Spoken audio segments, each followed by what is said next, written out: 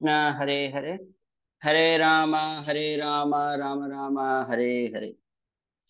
जय राधा माधव कुंज बिहारी, जय राधा माधव कुंज बिहारी, जय गोपी जन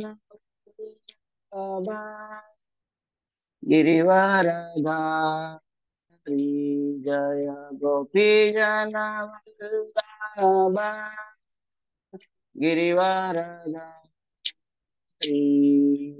यशोदानंदन व्रज जनरंजन, यशोदानंदन व्रज जनरंजन, यमुना तीरा वनचारी, यमुना तीरा वनचारी, यमुना तीरा वनचारी, जय राधा माधव, जय कुंज बिहारी, जय राधा माधव, जय कुंज बिहारी, जय गोपी जन वल्लभ गिरिवरधारी, जय गोपी जन वल्लभ गिरिवरधारी, यशोदानंदन व्रज जनरंजन, यशोदानंदन व्रज जनरंजन, यमुना तीरा वनचारी, यमुना तीरा वनचारी, यमुना तीरा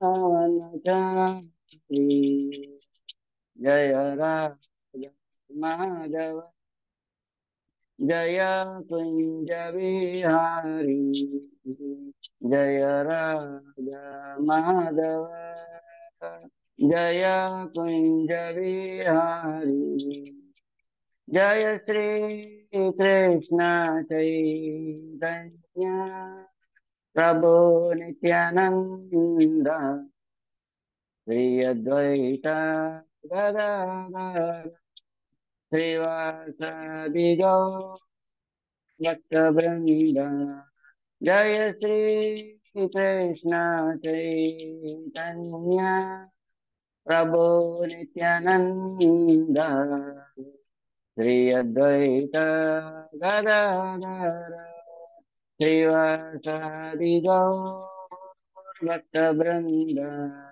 हरे कृष्ण कृष्ण कृष्ण हरे हरे, हरे राम राम राम हरे हरे, हरे कृष्ण कृष्ण कृष्ण हरे हरे, हरे राम राम राम हरे हरे, हरे कृष्ण कृष्ण कृष्ण हरे हरे, हरे राम राम राम हरे हरे, हरे कृष्ण कृष्ण कृष्ण हरे हरे, हरे राम राम राम हरे हरे, जय राधा हरे राधा हरे राधे, जय राधा गिरिधरे राधा गिरिधरे राधे, जय जगन्नाथ जगन्नाथ, जय बलदेव जय सुभद्रा, जय जगन्नाथ जय जगन्नाथ, जय बलदेव जय सुभद्रा, गौरनिताय गौरनिताय, गौरनिताय जय गौरनिताय, गौरनिताय गौरनिताय, गौरनिताय जय गौरनिताय जय जय प्रभुपाद प्रभुपाद प्रभुपाद प्रभुपाद जय जय प्रभुपाद प्रभुपाद प्रभुपाद प्रभुपाद। जय श्री श्री राधा गिरिधारी भगवान की जय। श्री श्री गौ जगन्नाथ बलदेव सुभद्रा मैया की जय। श्री श्री गौर निताय की जय। जगत गुरु श्रील प्रभुपाद की जय। निताय गौर सीतानाथ प्रेमानंदे हरि हरि बोल। ओम नमो भगवते वासुदेवाय।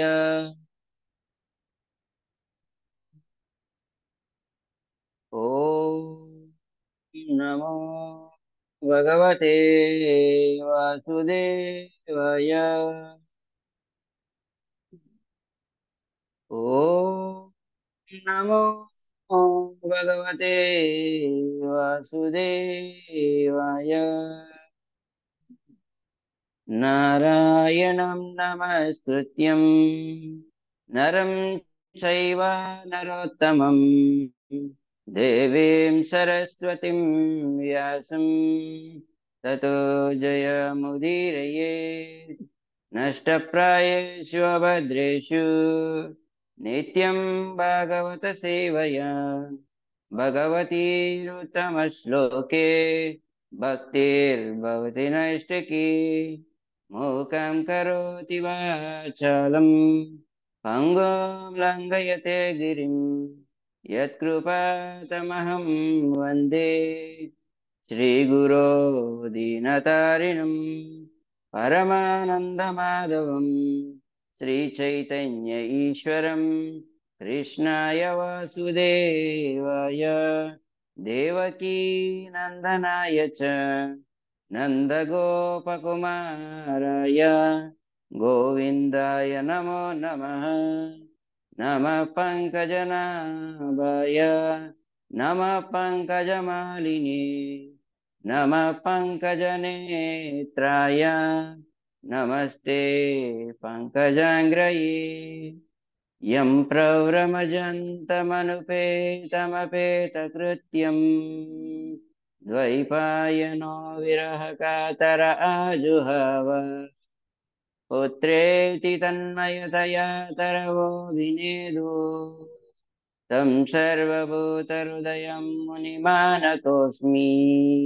यस्वानुभावमखिल श्रुतिसारमेकम् आध्यात्मदीपम् अतिथितीर्षतां तमोदम् संसारिणां करुणयाः पुराणगुह्यम् तं व्याससूनुमुपयामि गुरु मुनीना।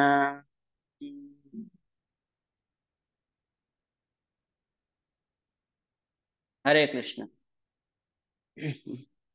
భాగవత రత్నాకరానికి విచ్చేసినటువంటి భక్త బృందం అందరికీ కూడా స్వాగతం.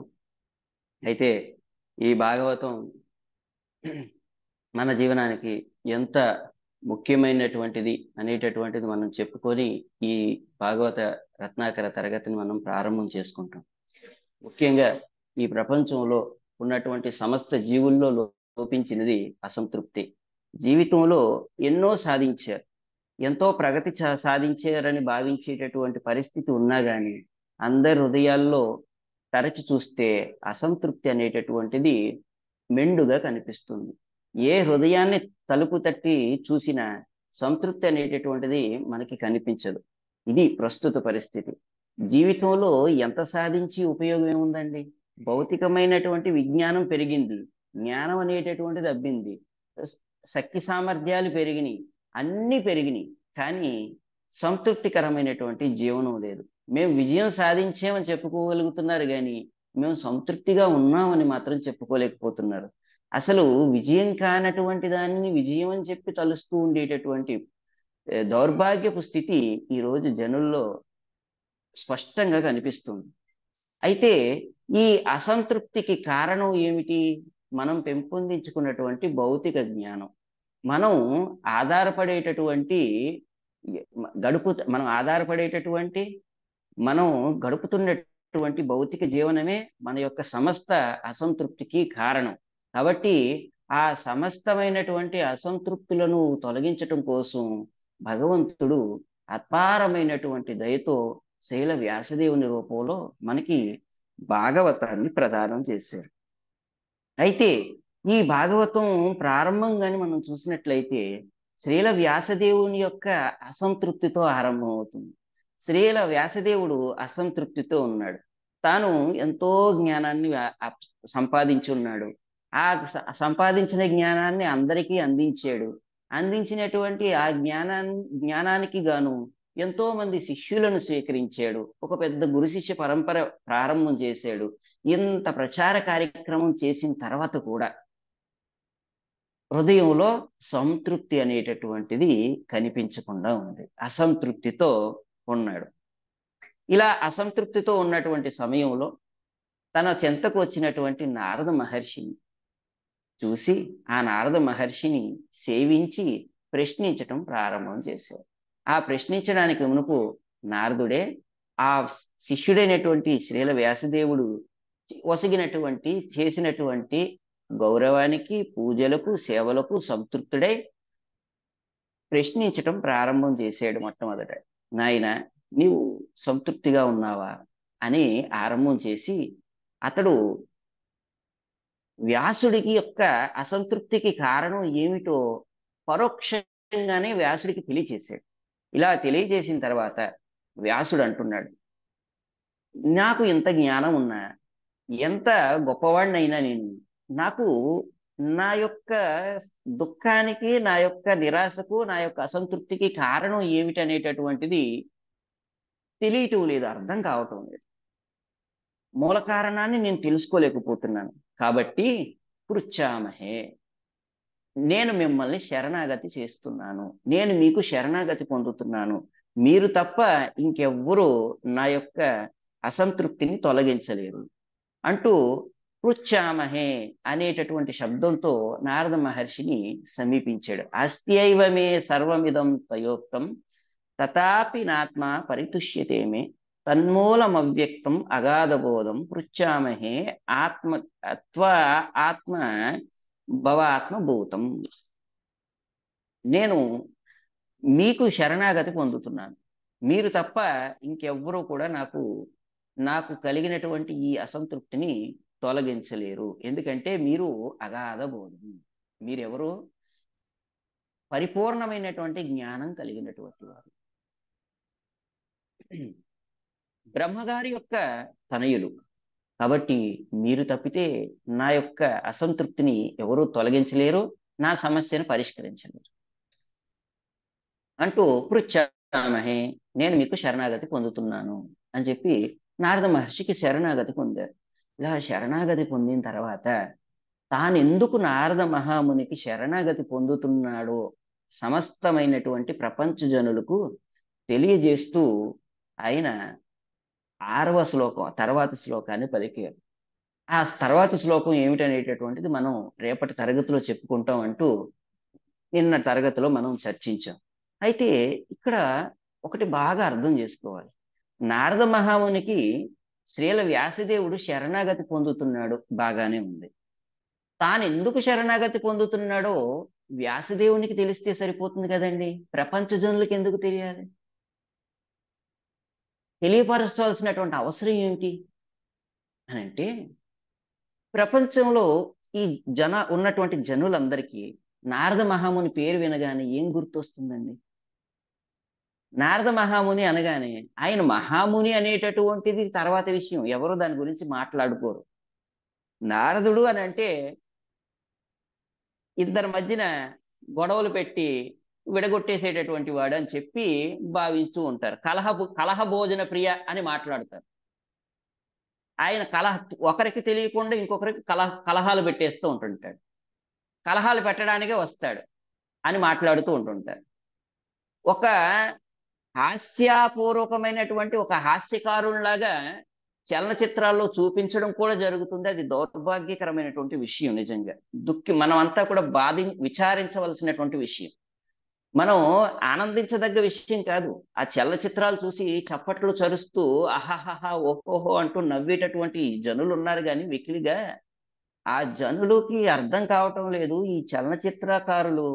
తర్వాత ఈ చలనచిత్రాలను వీక్షించేటటువంటి ప్రజలు ఒక భాగవతునికి అపరాధం చేస్తున్నారు అనేటటువంటి విషయాన్ని గ్రహించలేకపోతున్నారు.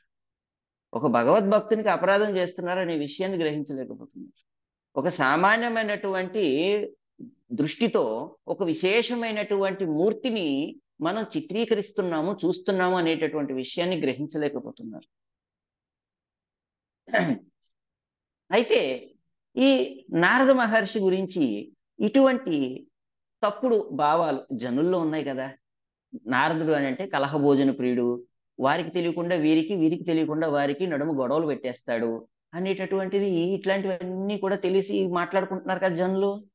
అందుకని వాళ్ళకున్నటువంటి తప్పుడు అవగాహనను తొలగించాలి. ఆ తప్పుడు అవగాహనని తొలగిస్తూ నేను మా గురువు గారైనటువంటి నారద మహర్షి యొక్క గొప్పతనాన్ని ప్రపంచానికి తెలియచెప్పాలి అనేటటువంటి ఉద్దేశంతో పరిపూర్ణమైనటువంటి శిష్యుడైన శ్రీల వ్యాసదేవుడు నారద మహర్షి యొక్క విశిష్టతను తెలియపరుస్తూ ఆయన ఏమన్నారు, మీరు ఓ నారద మహర్షి, మీరు కృష్ణుణ్ణి భక్తితో అర్చిస్తున్నారు, మీరు గొప్ప భగవద్భక్తులు. కాబట్టి ఆ భగవంతుడు ఎట్లా అయితే సమస్తము ఎరిగిన వాడై ఉన్నాడో, ఆ భగవంతుడు కృష్ణుని యొక్క భక్తి చేసేటటువంటి భక్తులైన మీరు కూడా సమస్తాన్ని ఎరిగినటువంటి వారు. కాబట్టి సమస్తమైనటువంటి రహస్యాలు మీకు తెలుసు, ప్రతి విషయం మీకు తెలుసు. కాబట్టి మీకు నా హృదయంలో ఎందుకు ఈ అశాంతి నెలకొంది, నా యొక్క అసంతృప్తికి కారణం ఏమిటనేటటువంటిది కూడా తెలిసే ఉంటుంది. కాబట్టి నా యొక్క సమస్యను పరిష్కరించండి. మీరు తప్ప ఇంకెవరూ నా సమస్యను పరిష్కరించలేరు. ఎందుకంటే మీరు సమస్తాన్ని ఎరిగినటువంటి భగవంతుని కృష్ణుని యొక్క విశుద్ధ భక్తులు కాబట్టి మీకు తెలిసే ఉంటుంది, మీకు తెలియకుండా ఉండదు. కాబట్టి నేను మిమ్మల్ని ప్రశ్నిస్తున్నాను అంటూ నారద మహామునితో శ్రీల వ్యాసదేవుడు ఈ రోజు మనం చెప్పుకోబోయే శ్లోకాన్ని పలికాడు. శ్రీమద్ భాగవతం ప్రథమ స్కందం పంచమ అధ్యాయం 5వ అధ్యాయం 6వ శ్లోకం. సవై భవాన్ వేద సమస్త గుహ్యం ఉపాసితో యత్ పురుష పురాణ పరావరేశో మనసైవ విశ్వం సృజ్యత్యవత్యత్తి గుణై అసంగః. స వై భవాన్ వేద సమస్త గుహ్యం ఉపాసితో యత్ పురుష పురాణ పరావరేశో మనసైవ విశ్వం సృజ్యత్యవత్యత్తి గుణైరసంగః. స వై భవాన్ వేద సమస్త గుహ్యం ఉపాసితో యత్ పురుష పురాణ పరావరేశో మనసైవ విశ్వం సృజ్యత్యవత్యత్తి గుణైరసంగః అంటూ అద్భుతంగా మాట్లాడాడు. ఏమన్నాడు అంటే, సవై భవాన్ వేద సమస్త గుహ్యం, మీకు సర్వ రహస్యాలు నిశ్చయంగా తెలుసు. ఎందుకు అంటే ఉపాసితో, మీరు పూజిస్తున్నారు, భక్తి ప్రపత్తులతో అర్చిస్తున్నారు. ఎవరిని? యత్ పురుష పురాణ, పురాణ పురుషుడైనటువంటి భగవంతుడి కృష్ణుణ్ణి మీరు పూజిస్తున్నారు, సేవిస్తున్నారు. అతడు ఎవరు అంటే పరావరీషో మనసైవ విశ్వం సృజతి అవతి అవ అవతి అవతి అత్తి గుణైర అసంగ. అతడు సమస్తమైనటువంటి భౌతిక ఆధ్యాత్మిక జగత్తులను నియమించేటటువంటి శక్తి కలిగినటువంటి వాడు. పైగా బౌ ఆయన స్వీయ సంకల్పం చేతనే ఏం చేస్తాడు? ఆయన సృజతి అవతి అత్తి, సృష్టిస్తాడు, లయం కావిస్తాడు. అంటే సృష్టించి పోషించి లయం కావించేటటువంటి శక్తి కలిగినటువంటి వాడు. అటువంటి వాడు ఇంత సృష్టి చేసిన గుణ గుణైర్ అసంగః, ఈ భౌతికమైనటువంటి గుణముల చేత అంటబడనటువంటి వాడు. ఎంత విశేషమైనటువంటి మూర్తిని, కృష్ణుణ్ణి మీరు సేవిస్తున్నటువంటి కారణం చేత, హే నారద మహాముని, ఓ ప్రభు, మీకు తప్పకుండా సర్వరహస్యాలు తెలిసి ఉంటాయి, తెలిసి తీరతాయి. నిశ్చయం, ఇది హీ నిశ్చయం అని చెప్పన్నారు. వై హీ అన్నారు. అంటూ ఈ అద్భుతమైనటువంటి శ్లోకాన్ని పలికారండి. హే ప్రభు, భౌతిక జగపు సృష్టి లయకారకుడును, ఆధ్యాత్మిక జగపు పోషకుడును, త్రిగుణములకు అతీతుడును అగు పురాణ పురుషుణ్ణి కృష్ణుణ్ణి మీరు భక్తి ప్రపత్తులతో అర్చిస్తున్నారు. తత్కారణముననే సర్వరహస్యాలు మీరు ఎరిగి ఉన్నారు అంటూ శ్రీల వ్యాసదేవుడు నారద మహర్షితో పలుకుతున్నారు. భాష్యం. ప్రభుపాదులు వారు చాలా అద్భుతమైనటువంటి భాష్యాన్ని దీనికి అందించారు.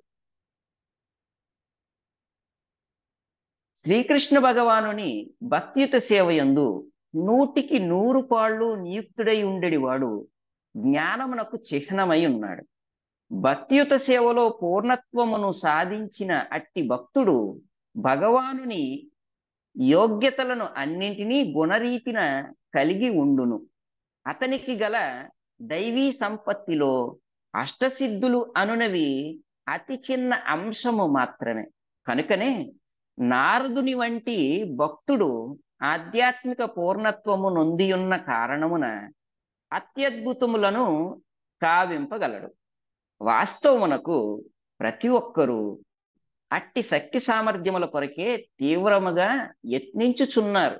ఈ విధముగా నారదముని భగవానునితో సముడు కాకున్నను 100కి 100 పాళ్ళు పూర్ణుడై ఉన్నాడు అంటూ అద్భుతమైనటువంటి భాష్యాన్ని శ్రీల ప్రభుపాదుల వారు మనకు అందించారు. ఈ శ్లోకాన్ని చర్చించే ముందు మంగళాచరణం చేసి మనం శ్లోకాన్ని చర్చిస్తాం. ఓ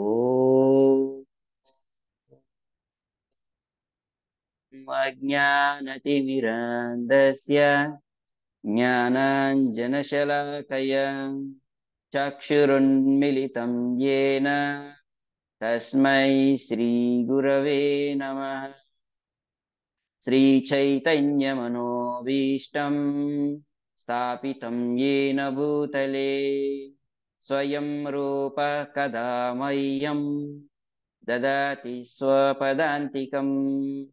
వందేహం శ్రీగురో శ్రీయుతపదకమలం శ్రీగురున్ వైష్ణవాంశ్చ శ్రీరూపం సాగ్రజాతం సహగణ రఘునాథాన్వితం తం సజీవం సాద్వైతం సావధూతం పరిజనసహితం కృష్ణ చైతన్యదేవం శ్రీరాధా కృష్ణ పాదాన్ సహగణ లలితా శ్రీ విశాఖాన్వితాంశ్చ నమో ఓం విష్ణుపాదాయ కృష్ణ పృష్ఠాయ భూతలే శ్రీమతే భక్తి వేదాంత స్వామిన్ ఇతి నామినే.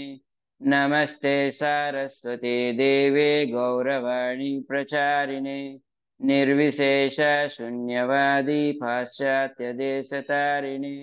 నమో మహావధన్యాయ కృష్ణ ప్రేమ ప్రదాయతే కృష్ణాయ కృష్ణ చైతన్య నామ్నే గౌరతిషే నమః.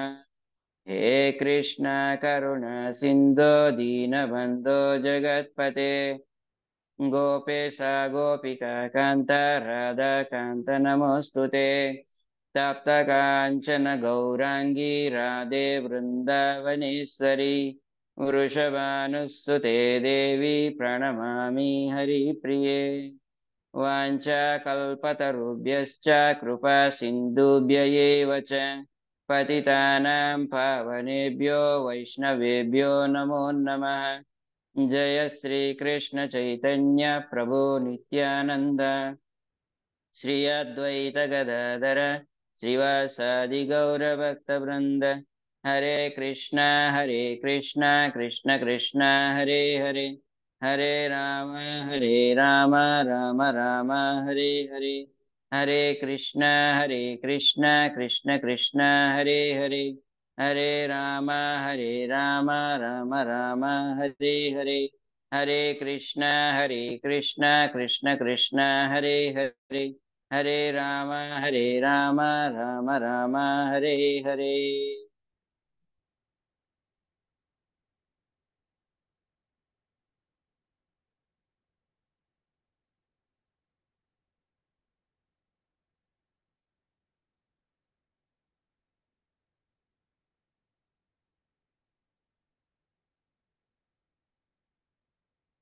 हरे कृष्ण। तवै भवान् वेद समस्त गुह्यम् उपासितो यत्पुरुषः पुराणः परावरेशो मनसैव विश्वं सृजत्यवत्यत्ति गुणैरसङ्गः। ఓ ప్రభు, భౌతిక జగపు సృష్టి లయకారకుడును, ఆధ్యాత్మిక జగపు పోషకుడును, త్రిగుణములకు అతీతుడును అగు పురాణ పురుషుణ్ణి కృష్ణుణ్ణి మీరు భక్తి ప్రపత్తులతో అర్చిస్తున్నారు. తత్కారణమునని మీకు మీరు సర్వరహస్యాలను ఎరిగి ఉన్నారు అని నారద మహర్షిని శ్రీల వ్యాసదేవుడు సంబోధిస్తూ ప్రశ్నించటం ప్రారంభం చేశారు. నా సమస్యను మీరే పరిష్కరించగలరు అని. చాలా అద్భుతమైనటువంటి ప్రస్తావన ఇది. ఎంత అద్భుతమైనటువంటి ప్రస్తావన అంటే మొట్టమొదట మన జీవితానికి అతి ముఖ్యమైనటువంటి భాగవతం ఆవిర్భవించటానికి, మనందరికీ అందించటానికి శ్రీల వ్యాసదేవుడు చేసినటువంటి అద్భుతమైనటువంటి ప్రయత్నమే ఈరోజు శ్లోకం. మనం చెప్పుకోబోయేటటువంటి అధ్యాయం అంతా ఇదే. మన జీవనానికి భాగవతం ఎంత ముఖ్యం అని అంటే చాలా ముఖ్యం అని చెప్పుకోవాలి. ఎందుకు అనంటే 7 రోజుల్లో శరీర త్యాగం చేస్తాడు, ప్రాయోపవేశం చేయవలసినటువంటి పరిస్థితి ఏర్పడినప్పుడు 7 రోజుల్లో శరీరం విడిచిపెడతానని తెలియగానే పరీక్షిత్ మహారాజు సుఖదేవ్ గోస్వామిని సమీపించి భాగవతాన్ని శ్రవణం చేశారు. 7 రోజుల పాటు నిద్రాహారాలు లేవండి, అన్నపానీయాలు లేవండి. నిద్రపోకుండా, జలము తీసుకోకుండా, ఆహారం తీసుకోకుండా కేవలం భాగవత కథనే ఆహారంగా తీసుకున్నాడు. అంత విశేషమైనటువంటి మూర్తి పరీక్షిత్ మహారాజ్. ఆయన శ్రవణం చేస్తూ ఉంటుంటే సుఖదేవ్ గోస్వామి 7 రోజుల పాటు నిరంతరంగా గానం చేశారు. ఇప్పుడు 1 గంట సేపు 2 గంటల సేపు మనం భాగవతం చెప్పుకున్నాం అనుకోండి, ఒక 2 గంటలు అయిన తర్వాత ఆ గడియారంకు చూసుకుంటూ ఉంటాం, అంటే టైం అయిపోయింది అన్నట్లు. అంటే ఒక టైం పెట్టుకొని మనం భాగవతం చెప్పుకుంటాం. కానీ 7 రోజుల పాటు నిరంతరంగా చెప్పేటటువంటి పరిస్థితి లేదు. 7 రోజుల పాటు నిరంతరంగా ఆహారాలు, పానీయాలు, నిద్ర లేకుండా భాగవతాన్ని వినేటటువంటి పరిస్థితి లేదు. అందుకని మనం ఈ భాగవత రత్నాకరం పేరుతో వారంలో 2 రోజుల పాటు ఓ 2 గంటల పాటు భాగవతాన్ని చెప్పుకోవటానికి ఒక చిన్న ప్రయత్నం అనేటటువంటిది మనం చేస్తున్నాం. అయితే ఈ భాగవతంలో సుఖదేవ్ గోస్వామి పరీక్షిత్ మహారాజుకి ఎన్నో విశేషమైనటువంటి అంశాలను వివరిస్తూ 5వ స్కందం వచ్చినప్పటికీ, అంటే ఆ 5వ స్కందం వచ్చేటప్పటికి నరకలోక వర్ణనల గురించి చెబుతున్నాడు. జీవులు చేసేటటువంటి తప్పిదాలు గురించి మాట్లాడుతూ ఆ తప్పులకి నరకలోకంలో ఏ విధమైనటువంటి శిక్షలు వేస్తారు అనేటటువంటి వివరాలన్నింటినీ చెబుతూ ఆయన ఈ మాట చెబుతున్నాడు. 28 రకముల నరకములు ఉన్నాయి. ఆ 28 నరకములలో ఒకటి రౌరవ నరకం అని చెప్పి ఈ రౌరవ నరకం గురించి మాట్లాడతాడు. అంటే నేను అన్ని నరకాల గురించి మాట్లాడటం లేదు, మనం 5వ స్కందం చెప్పుకునేటప్పుడు నరకలోక వర్ణన చేసుకుందాం. అయితే రౌరవాది నరకం గురించి మాట్లాడుతూ ఆయన అంటాడు,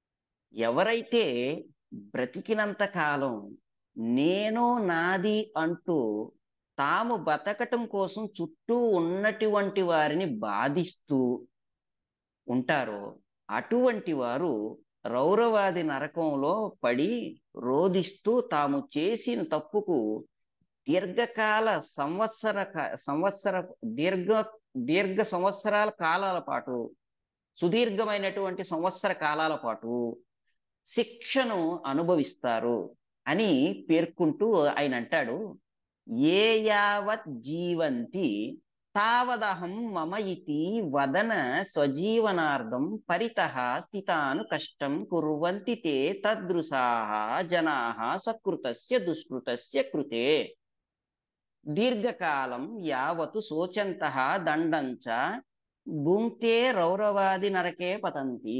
చాలా అద్భుతమైనటువంటి మాట ఇది.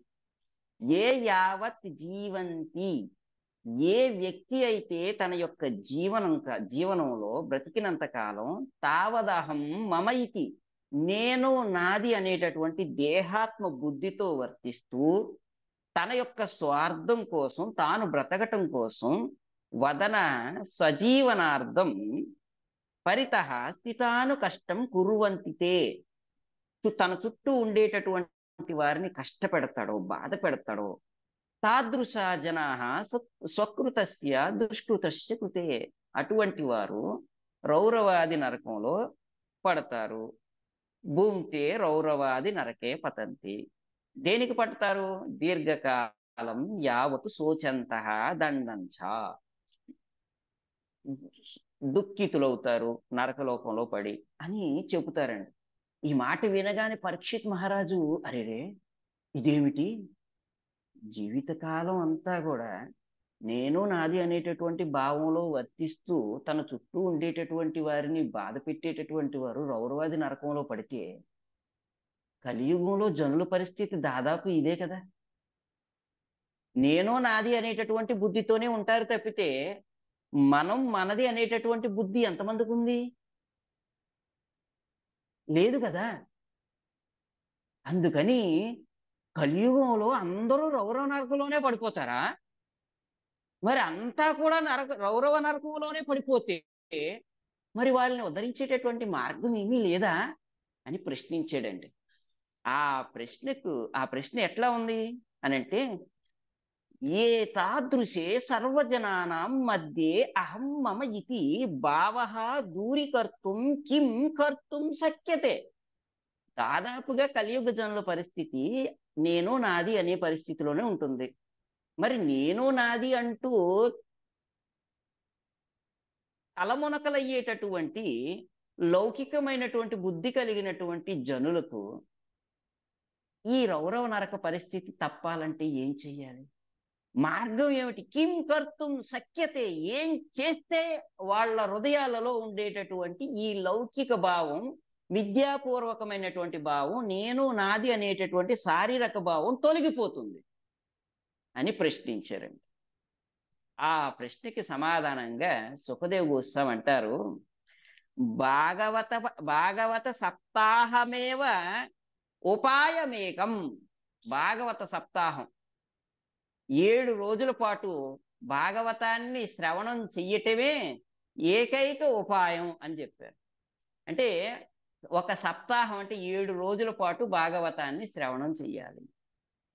భాగవతాన్ని శ్రవణం చేస్తే వారికి ఉండేటటువంటి విద్యాపూర్వకమైనటువంటి భావన, అహం మమేతి అనేటటువంటి భావం పోతుంది, నేను నాది అనేటటువంటి భావన తొలగిపోతుంది పూర్తిగా అని అన్నారు. అందుకనే దీనికి ఏమని పెట్టారు పేరు? సప్తాహం అన్నారు. సప్త ప్లస్ అహం.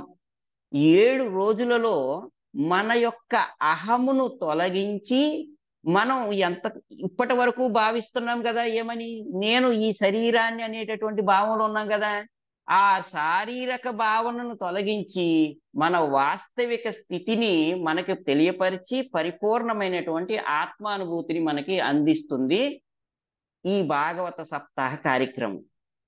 ఈ నిమిత్తమయ్యే 7 రోజుల పాటు భాగవతాన్ని నిర్వహించడం అనేటటువంటి జరుగుతుంది. సప్తాహం అంటే ఇది. అంటే ఏమిటి? 7 రోజుల పాటు ఎవరైనా కానీ సప్తాహాన్ని నిర్వర్తిస్తున్నారు అని అంటే దాని అర్థం ఏమిటి? నా జనులలో ఉండేటటువంటి నేను నాది అనేటటువంటి బుద్ధి పోవాలి. శారీరక భావం పూర్తిగా తొలగి ఆత్మానుభూతిని అందుకోవాలి. ఆత్మానుభూతిని అందుకోలేనప్పుడు ఆ సప్తాహ నిర్వహణ వలన ఉపయోగం లేదు. సప్తాహం అనేటటువంటిది జనాలను రంజింప చేయటానికో, ధనాన్ని ఆర్జించటానికో, లేక పేరు ప్రతిష్టలను సంపాదించడానికో, నేను మంచి ప్రవచనకారుణ్ణని ప్రపంచానికి తెలియపరుచుకోవటానికో నిర్వర్తిస్తే సప్తాహం యొక్క ప్రయోజనం పక్కకి వెళ్ళిపోతుంది. సప్తాహం యొక్క ప్రయోజనం ఏమిటి? జనులలో ఉండేటటువంటి అహమ్మమేతి అనేటటువంటి భావనను పూర్తిగా సమూలంగా నశింపజేసి పరిపూర్ణమైనటువంటి ఆత్మానుభూతిని అందించాలి. ఇది సప్తాహం యొక్క ముఖ్యమైనటువంటి ఉద్దేశం. ఈ సప్తాహం అనేటటువంటిది నిర్వహించటం వలన, భాగవతాన్ని 7 రోజుల పాటు శ్రవణం చేయటం వలన ఏమవుతుంది? మనకు పరిపూర్ణమైనటువంటి ఆత్మానుభూతి కలుగుతుంది. ఈ విధంగా జనులు తమకు ఉండేటటువంటి అహమ్మమేతి భావాన్ని తొలగించుకోగలరు అని చెప్పాడండి. అందుకని ఇంత మహత్తు కలిగినది భాగవతం. ఇంత మహత్తు కలిగినటువంటి భాగవతం కామ్య కర్మల వలన, జ్ఞానం వలన వ్యాసదేవునిలో కలిగినటువంటి అసంతృప్తిని తొలగించేందుకు వ్యాసదేవునికి నారద మహాముని ద్వారా చెప్పబడింది. అలా చెప్పబడినటువంటి ఆ భాగవతం నారద వ్యాస సంవాద రూపంలో ప్రారంభమవుతుంది. అదే నారదుని ద్వారా శ్రీల వ్యాసదేవునికి భాగవత ఉపదేశం అని చెప్పి 5వ అధ్యాయం నుంచి ప్రారంభమవుతుంది. అయితే ఇది ఎలా ప్రారంభమైంది? వ్యాసుడు విచారంలో పడ్డాడు, వేద విభజన చేశాడు, పురాణాలని అందించాడు, మహాభారతాన్ని రచించాడు. ఇవన్నీ జరిగిన తర్వాత శిష్యుల్ని స్వీకరించాడు. ఆ శిష్యులకి శిష్యులు తయారయ్యారు. ఆ ప్రశిష్యులకి తత్శిష్యులు, వారికి శిష్యులు కూడా తయారయ్యారు. ఇట్లా ఎంతో ప్రచారం కావించిన తర్వాత అతడు అసంతృప్తితో ఉన్నాడు, విచారంలో పడ్డాడు. అరెరే, ఇంత కార్యం చేసినా ఏదో తెలియని లోటు నా హృదయాన్ని ఆవరించి ఉంది. నేను ఏమి లోపం చేశాను? నేను ఇంత జ్ఞాన వైరాగ్యాలను, కామ్యకర్మలను అంతటినీ కూడా ప్రపంచానికి అందించాను కదా. ఇంత చేసిన నాకు ఖచ్చితంగా సంతృప్తి కలగాలి. కానీ నాకెందుకు అసంతృప్తి ఉంది? నేను చేసినటువంటి యోగాభ్యాసంలో ఏమైనా లోపం జరిగిందా? లేక నేను అందించినటువంటి విధి విధానాల్లో ఏమైనా లోపాలు ఉన్నాయా అంటూ విచారంలో పడ్డాడు. ఇలా విచారంలో పడి, హే గురుదేవా, నా యొక్క తప్పిదం ఏమిటో నాకు తెలియపరచండి అంటూ ఆయన గురువుగారైనటువంటి నారదుడిని ప్రార్థిస్తున్నారు. ఇదండి సందర్భం. ఇలా ప్రార్థిస్తూ ఉంటే ఆ గురువు గారిని ఎప్పుడైతే ప్రార్థించాడో వెంటనే నారద మహర్షి అక్కడ ప్రత్యక్షమయ్యారు. నారద మహర్షి వచ్చి ఆ వ్యాసుడిని అడుగుతున్నారు, నాయన, నీవు చేసినటువంటి ప్రయత్నం అమోఘమైనటువంటి ప్రయత్నం, చాలా అద్భుతమైనటువంటి ప్రయత్నం, చింతించవలసిన అవసరం లేదు. నేను ఒక్క ప్రశ్న అడుగుతాను, నేరుగా చెప్పు. నీవు పరాశరముని పుత్రుడు కదా. పరాశరముని తన యొక్క అభ్యాసం ద్వారా పారాశర్య మహాభాగ ఆయన పరాశర నీవు పరాశరముని పుత్రుడివి. పరాశరముని, మీ తండ్రి గారైనటువంటి పరాశరముని ఆయన చేసినటువంటి అభ్యాసంలో ఎంతో సంతృప్తిగా ఉన్నాడు. మరి అదే సంతృప్తి నీకుందా? నీవు చేస్తున్నటువంటి అభ్యాసం వలన నువ్వు సంతృప్తిగా ఉన్నావా అని ప్రశ్నిస్తున్నాడండి. చాలా మంది మాట్లాడుతూ ఉంటుంటారు కదా, మేము భక్తి చేసుకుంటున్నామండి, యోగాభ్యాసం చేస్తున్నామండి, మేము ధ్యానం చేస్తున్నామండి అని మాట్లాడతారు కదా. మేము రాజయోగం అభ్యాసం చేస్తున్నాము, ఆయోగం అభ్యాసం చేస్తున్నాము అని చాలా మంది ఎన్నో రకాలుగా మాట్లాడుతూ ఉంటుంటారు. వారందరికీ ఒక ప్రశ్న వ్యాసుడిని వేస్తూ నారదముని వేస్తున్నాడు. వ్యాసుడి ద్వారా ఏమని? మీ అభ్యాసాల ద్వారా మీరు సంతృప్తిగా ఉన్నారా అని వేస్తున్నాడండి. ఎందుకంటే ఎంత అభ్యాసం చేసినా, ఎంత సాధించినా, ఏ ఘనకార్యం చేసినా జీవితంలో వ్యక్తికి కావాల్సింది సంతృప్తి. సంతృప్తి లేనప్పుడు ఆ జీవనం వ్యర్థం అండి, నరకప్రాయం అయిపోతుంది. అందుకే చూడండి, ఎవరికైనా ఇద్దరు స్త్రీ పురుషులకి వివాహం అయిందనుకోండి. వివాహం అయిన తర్వాత వారి వైవాహిక జీవితంలోకి ప్రవేశించే మునుపు వారు ఎన్నెన్నో కలలు కంటూ ఆ వైవాహిక జీవితంలోకి ప్రవేశిస్తారు. ఎప్పుడైనా చిన్న చిన్న కలతలు ఏర్పడి వారి మధ్య వైషమ్యం పెరిగిపోయింది అనుకోండి, అప్పుడు ఒకరు ఇద్దరు కూడా ఒకరికొకరు తల పట్టుకొని ఈ శాంతి లేదు, సుఖం లేదు, సంతృప్తి లేదు అని చెప్పి ఎందుకు ఈ జీవితం ఇంకా బ్రతకడం వ్యర్థం కదా అని మాట్లాడుతూ ఉంటుంటారు. ఇంకొక సందర్భం ఉంది. ఒక వ్యక్తి చక్కగా చదువుకుంటూ ఎన్నో ప్రయత్నాలు చేస్తున్నాడు. ఎన్నో కాంపిటీటివ్ ఎగ్జామ్స్ రాస్తుండే. ఎంత చేసినా గానీ అతనికి సంతృప్తి లేదు. ఎంత చదివినా గానీ సంతృప్తి లేదు. ఎన్ని ఎగ్జామ్స్ రాసినా గానీ సంతృప్తి లేదు. ఇంకా జరుగుతూనే ఉంది. ఇంకా జరుగుతూనే ఉంది. ఇంకా జరుగుతుంది. అక్కడ కూడా అసంతృప్తి. క్రీడలు ఆడేటటువంటి వాళ్ళ పరిస్థితి అది. చలనచిత్ర రంగంలో ఉండేటటువంటి, నాటక రంగంలో ఉండేటటువంటి వారి పరిస్థితి అదే. రాజకీయ రంగంలో ఉండేటటువంటి వారి పరిస్థితి అదే. ఇట్లా మీరు ఏ రంగాన్ని తీసుకున్నా, వ్యాపార, వాణిజ్య, సామాజిక, రాజకీయ, కుటుంబ ఏ వ్యవస్థను తీసుకున్నా అసంతృప్తి, అసంతృప్తి, అసంతృప్తి, అసంతృప్తి. ఇప్పుడు ఇన్ని జీవనాలు గడిపి ఉపయోగం ఏమిటండి? సంతృప్తికరమైనటువంటి జీవనం లేనప్పుడు కోట్ల కొలది ఉన్నటువంటి రూపాయలు నీకు ఏ విధంగా ఉపయోగపడతాయి? నీకున్నటువంటి పేరు ప్రఖ్యాతలు నీకు సంతృప్తిని అందించలేనప్పుడు ఆ పేరు ప్రఖ్యాతలు ఎందుకు నాయనా? నీకు చుట్టూ ఎంతో మంది జనం ఉంటే కూడా ఆ జనం వలన నీకు సంతృప్తి లేనప్పుడు ఆ జనం ఎందుకు నాయనా? ఈ ప్రపంచంలో మనం ఎన్ని కలిగి ఉన్నా సంతృప్తికరమైనటువంటి జీవనం లేకపోతే అవన్నీ కూడా వ్యర్థం, నిరర్ధకం, నిరుపయోగం అని చెప్పి చెబుతున్నారు. ఇలా నిరర్ధకం కదా, నువ్వు సంతృప్తిగా ఉన్నావా? ఎందుకు? ఉపయోగం ఏముంది నాయన అని చెప్పి ప్రశ్నించాడు నారద మహర్షి పరోక్షంగా.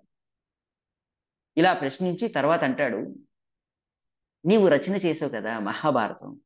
ఆ మహాభారతం ఒక అద్భుతం. ఆ మహాభారతం ఎంత అద్భుతం అంటే ఆ ఆ మహాభారతంలో నువ్వు సమస్తమైనటువంటి వేద కర్మలన్నింటినీ వివరించేశావు. ఇంకా అంతకంటే గొప్ప పని ఏముంటది? అంత పని చేసావు.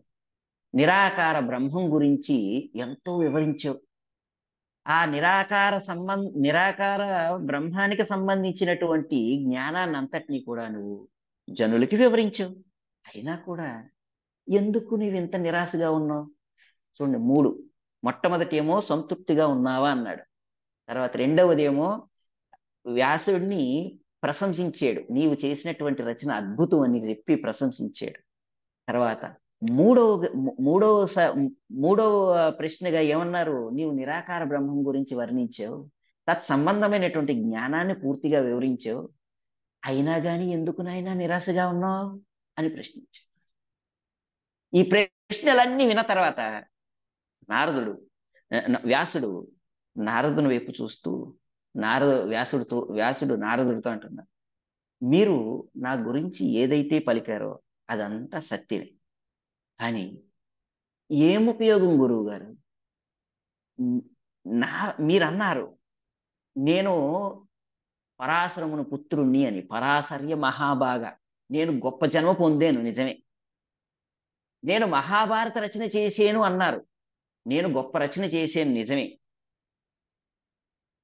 నేను ఎంతో జిజ్ఞాసితం సుసంపన్నం, నేను ఎంతో విచారణ చేసి అధ్యయనం చేశాను అన్నారు. అదంతా కూడా సుసంపన్నం అన్నారు. ఎంతో జ్ఞానం ఉంది నాకు అన్నారు. నేను పొందినటువంటి జన్మ గాని, నేను చేసినటువంటి రచనలు గాని, నేను కలిగి ఉన్నటువంటి జ్ఞానం గాని నాకు సంతృప్తిని ప్రసాదించలేనప్పుడు అవన్నీ ఎందుకు గురువు గారు? ఏం ఉపయోగం గురువు గారు వాటి వల్ల?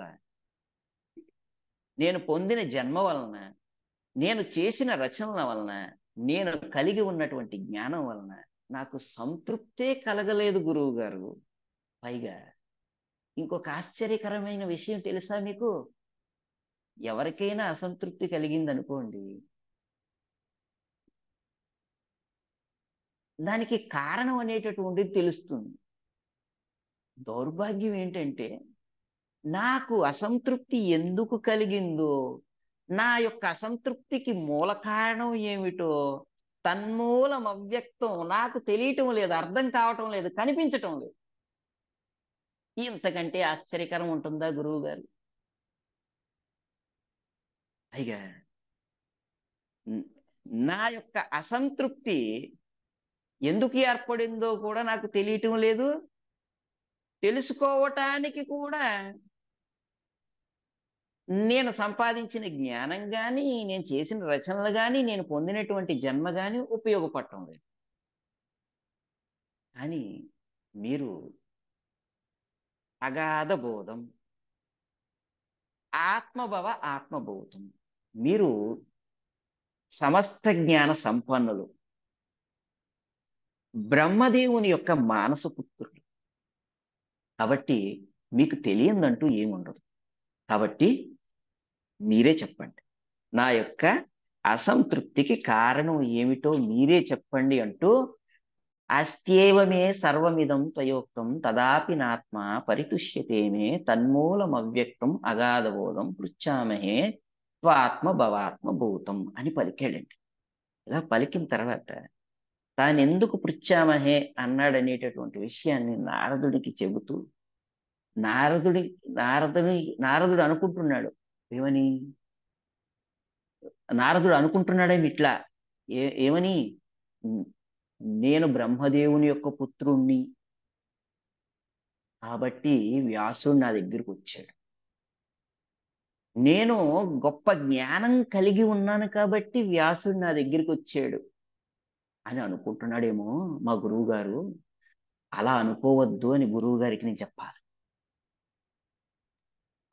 అలా చెప్తూ ఏమంటున్నాడు? తాను నారదమునికి ఎందుకు శరణాగతి పొందుతున్నాడు అనేటటువంటి విషయాన్ని తెలియపరుస్తూ, మీరు గొప్ప కృష్ణ భక్తులు కాబట్టి నేను మీకు శరణాగతి పొందుతున్నాను. మీరు ఏం చేస్తూ ఉంటుంటారు ఎప్పుడు కూడా? నరదముని భజయ విన రాధిక రమణ నామే నామదితి నామని ఉదితాయ్ భకత గీత సామి. మీరు మహతి అనేటటువంటి వీణను పట్టుకొని ముల్లోకాలు సంచరిస్తూ ఆ రాధాకృష్ణుల యొక్క గుణగణాల్ని భజిస్తూ కీర్తిస్తూ అంతటా విశ్వవ్యాప్తం చేస్తారు అతని యొక్క నామాన్ని, రూపాల్ని, గుణాల్ని, వైభవాల్ని అన్నింటినీ. ఎప్పుడు ఇదే సేవలో ఉంటారు మీరు. ఇలా వీటిని కీర్తిస్తూ అందరికీ మేలు చేస్తారు, అందరినీ ఉద్ధరిస్తారు. ఇటువంటి మీరు భక్తితో భగవంతుణ్ణి, కృష్ణుణ్ణి అర్చిస్తున్నారు కాబట్టి గుహ్యమైనటువంటి విషయాలు కూడా మీకు తెలుసుంటాయి సుమా. నా హృదయం ఒక గుహ్యం కదా. ఎందుకంటే వ్యక్తి బయట చేసేది అంతా ఏంటి అనేటటువంటిది మనం చెప్పొచ్చు, లోపల ఏం జరుగుతుందో ఎవరు చెప్పగలరండి? తరగతిలో అందరూ కూర్చొని ఉండొచ్చు, కూర్చొని ఉన్న లోపల ఏం మెదులుతుంది అనేటటువంటిది ఎవరికి తెలుసండి? స్కూల్లో చూడండి, తరగతిలో పిల్లలు, విద్యార్థులు కూర్చుంటారు. కూర్చొని మాస్టర్ గారు చెప్పేటటువంటి పాఠాలు చక్కగా వింటున్నట్టు ఉంటారు. కానీ వాళ్ళు మాస్టర్ గారు ప్రశ్నించినప్పుడు సమాధానం చెప్పలేనప్పుడు మాస్టర్ గారు ఏమంటారు? బాడీ ప్రజెంట్ మైండ్ ఆబ్సెంట్ అంటారు. అంటే శరీరం అయితే ఉంది ఇక్కడ, మనసు మాత్రం ఎక్కడో పెట్టారు. అంటే ఏమిటి? మనసులో ఏదో తిరుగుతుంది చక్రం. ఆ మనోచక్రం ఎవడికి తెలిసిన ఆయన? కానీ గురువు గారు, మీకు ఆ మనోచక్రం గురించి తెలుసు, నా మనస్సులో ఏం జరుగుతుందో మీకు తెలుసు.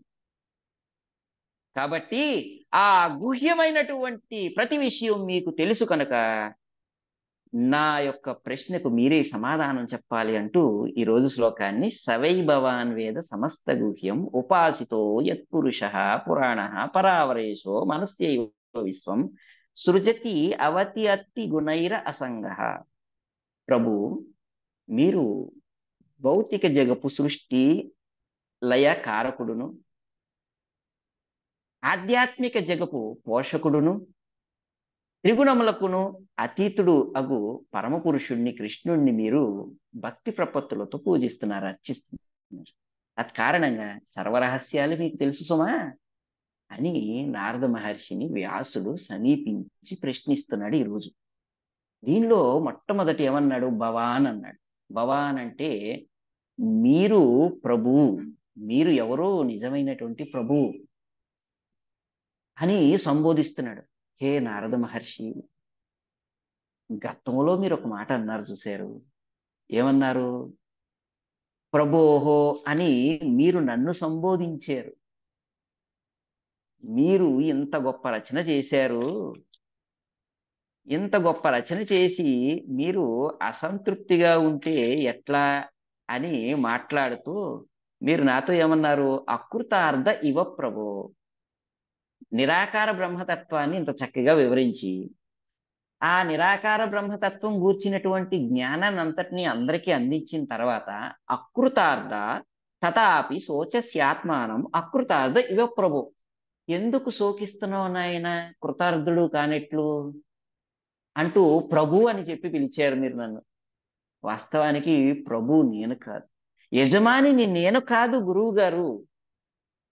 నేను మీకు దాసుడను, మీకు సేవకుడను. నేను నిజమైనటువంటి ప్రభువు మీరు. మీరు నా యొక్క యజమాని అంటూ భవాన్ ప్రభు, మీరే నా యొక్క ప్రభువు. మీరెప్పుడూ అనద్దు ఇట్లా, నన్ను ప్రభు అని చెప్పి సంబోధించి నన్ను పెద్దవాడిని చేయకండి. మీరు నా యొక్క ప్రభువు, నా యొక్క యజమాని మీరు, నేను మీ యొక్క సేవకుడను అంటూ భవాన్ ప్రభు అని చెప్పి సంబోధించాడు.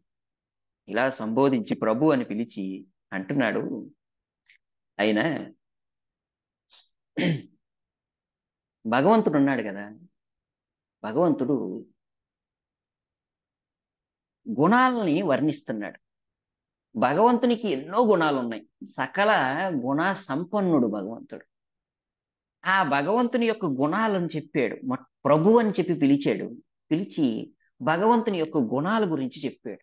భగవంతుని యొక్క గుణాల గురించి చెప్పి ఆ భగవంతుణ్ణి, కృష్ణుణ్ణి సేవించేటటువంటి భక్తులు మీరు అంటూ నారదుణ్ణి చూపిస్తూ మీరు కూడా ఆ భగవంతుడి కృష్ణుని వలె గొప్పవారే అంటూ ఈ మాట పలికాడండి. భగవంతుడేమో సర్వగుణ సంపన్నుడు. ఆ సర్వగుణ సంపన్నుడైనటువంటి భగవంతుణ్ణి సేవించేటటువంటి భక్తులు కూడా సర్వగుణ సంపన్నులే. భగవంతుడేమో విభువు, జీవులంతా కూడా అణువులు. ఆ భగవంతుడు పరిమాణం పరిమాణ రీతిన ఘనమైనటువంటి వాడే, గుణాల రీతిన ఘనమైనటువంటి వాడే. కానీ జీవులు పరిమాణ రీతిన భగవంతునితో సమానం కాలేరు, కానీ గుణరీతిన సమానం అవుతారు సుమా. ఎప్పుడు? ఆ భగవంతుణ్ణి, కృష్ణుణ్ణి సేవించినప్పుడు, భక్తి చేసినప్పుడు ఆ భగవంతుని యొక్క సమస్త దివ్య గుణాలు భక్తునికి కూడా వస్తాయి. గుణాల్లో ఆ భగవంతునితో సమానమైనటువంటి వారు అవుతారు. అయితే ఆ భగవంతుడు ఎట్లాంటి వాడు? మొట్టమొదట అంటే యతో ఇమాని భూతాని జాయంతి ఏన జాతాని జీవంతి యత్ ప్రలీయంతి అవిషం విశంతి తద్బ్రహ్మ తజ్జిజ్ఞాసస్వాత్ అన్నారు. అది తైత్రీయ ఉపనిషత్తులో చెబుతారు. ప్రభుపాదుల వారు ఎన్నో సందర్భాల్లో భగవంతునికి నిర్వచనం చెప్పినప్పుడు ఈ శ్లోకాన్ని కోట్ చేస్తూ ప్రభుపాదుల వారు చెప్పేవారు. భగవంతుడు సృష్టి స్థితి లయములు ఏకకాలం చేసేస్తాడు. తన స్వీయ సంకల్పంతో చేస్తాడు ఇదంతా కూడా. భగవంతుడు అంటే ఎవరు అనేటటువంటి చెబుతూ ఈ మాట చెబుతుంది ఉపనిషత్తు. ఏమంటుంది? ఎత్తో ఇమాని భూతాని జాయంతి.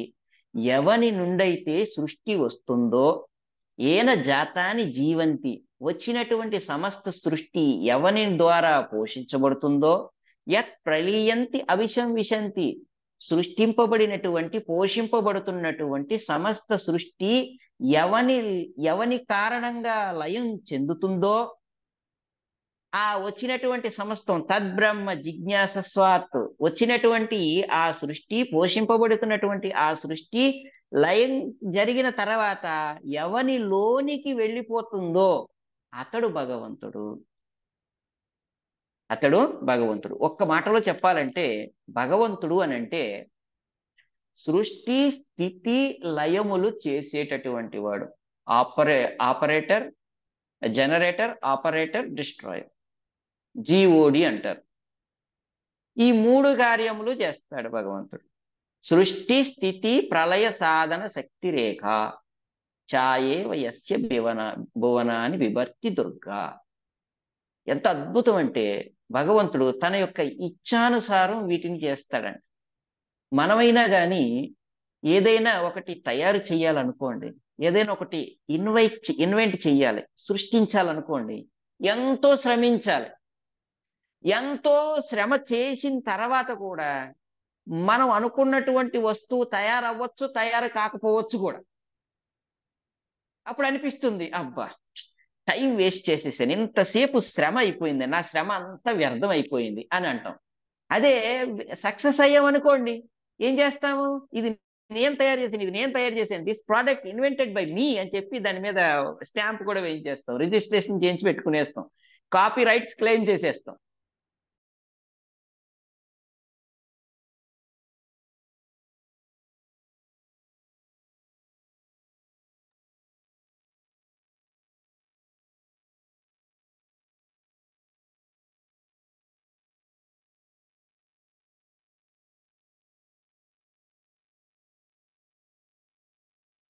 హరే కృష్ణ.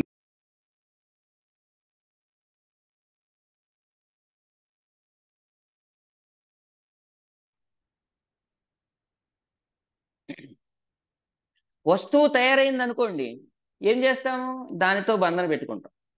వస్తువు తయారవ్వలేకపోతే అయ్యో నా శ్రమ అంతా వ్యర్థం అయిపోయిందండి అంట.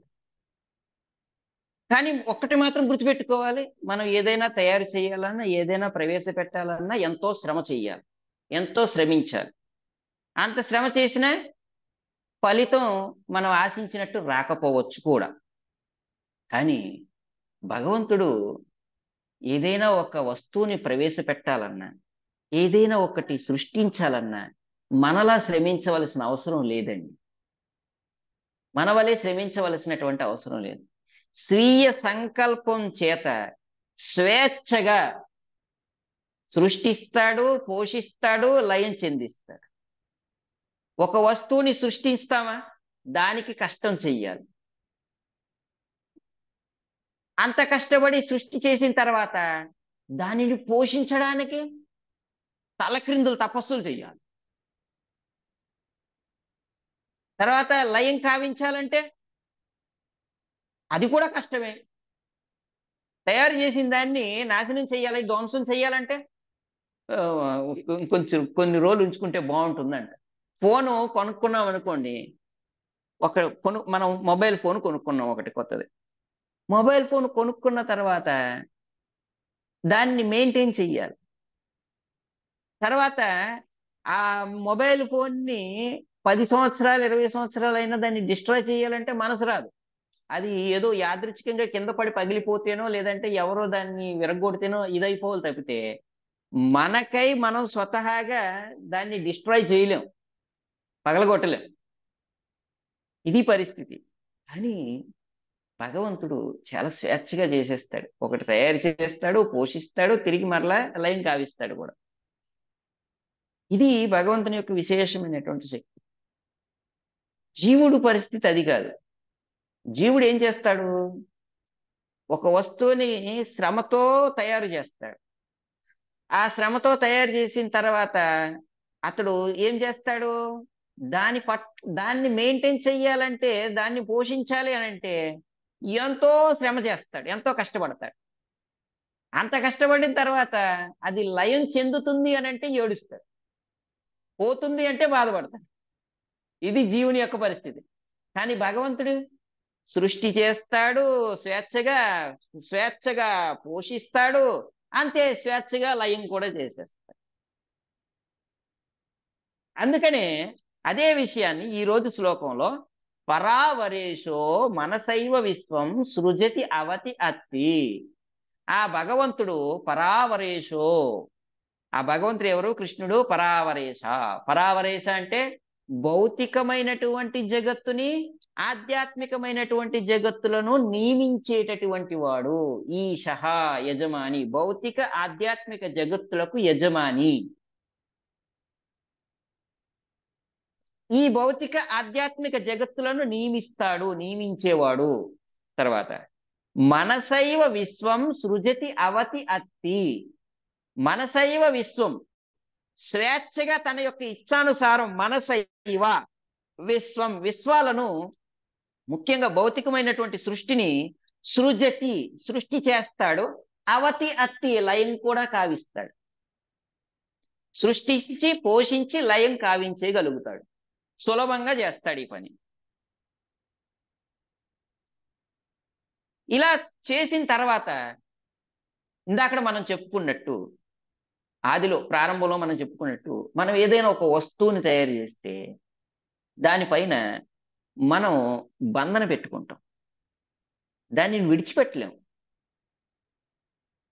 దానితో మనం బంధించబడతాం. కానీ భగవంతుడు అట్లా కాదు. ఈ సృష్టిని చేశాడు కదండి, ఈ సృష్టిని చేసి పోషిస్తూ కూడా ఈ సృష్టి మీద ఆయన బంధన పెట్టుకోలేదు. పరిపూర్ణమైనటువంటి వైరాగ్యం ఏమిటనేటటువంటిది మనకు చూపిస్తున్నాడండి. ఇప్పుడు ఏదైనా ఒక వస్తువుని మనం తయారు చేయకపోయినా మనం కొనుక్కుంటే చాలు, ఇది నాది అంటాం. ఒక ప్రాపర్టీ, ఒక ల్యాండ్ ఏదైనా కొనుక్కున్నాం అనుకోండి, కొనుక్కున్న తర్వాత దాని మీద ఏం చేస్తాము, రిజిస్ట్రేషన్ చేసుకొని this property belongs to me అని చెప్పి బోర్డులు కూడా పెడతాం. తర్వాత దీన్ని ఎవరైనా కానీ ఆక్రమించే ప్రయత్నాలు చేస్తే వారి చట్టరీత్యా శిక్షార్హులు అనేటటువంటి బోర్డు కూడా పెడతాం. ఇది కూడా ఒక కాషన్, హెచ్చరిక జారీ చేస్తాం. తర్వాత ఎవరైనా మన పెన్ను కానీ పెన్సిల్ కానీ ఒక పుస్తకం కానీ ముట్టుకున్నారనుకోండి, ఏం చేస్తా, ఏయ్ అది నాది అంటాం. ఎవరైనా మన అనుమతి లేకుండా ఇంటి దగ్గరికి వచ్చి తలుపు కొడుతున్నారనుకోండి, నేను పిలిచానండి అని అంటాం. ఏదో ఆ ఇంట్లో ఉన్నంత మాత్రాన్ని ఇల్లు మనదైపోయినట్టే. మనకి తెలియనటువంటి ఒక సత్యం ఏమిటో తెలుసండి, మనం ఎంతో కష్టపడి ఎంతో శ్రమించి మనం ప్రేమించి కట్టుకున్నటువంటి ఆ ఇంట్లో మనం శరీరం విడిచిపెట్టిన తర్వాత 2 నిమిషాలు కూడా ఉంచరండి, బయటికి తీసుకొచ్చి పడేస్తారండి.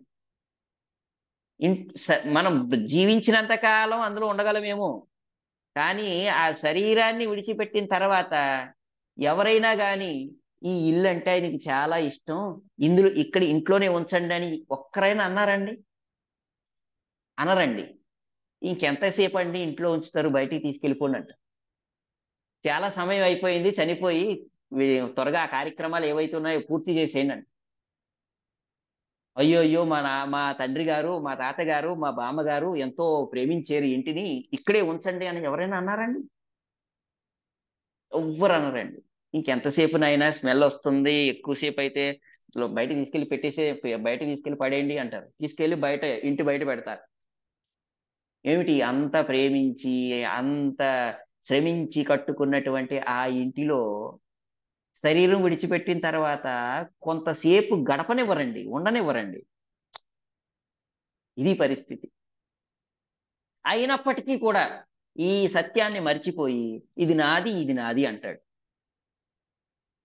భగవంతుని దయ వల్ల భగవంతుడు నాకు అనుభవించడానికి ఇది అందించాడు అని ఎంతమంది మాట్లాడుతున్నారండి? ఇది భగవంతుని యొక్క ప్రసాదం అని ఎంతమంది చెబుతున్నారు?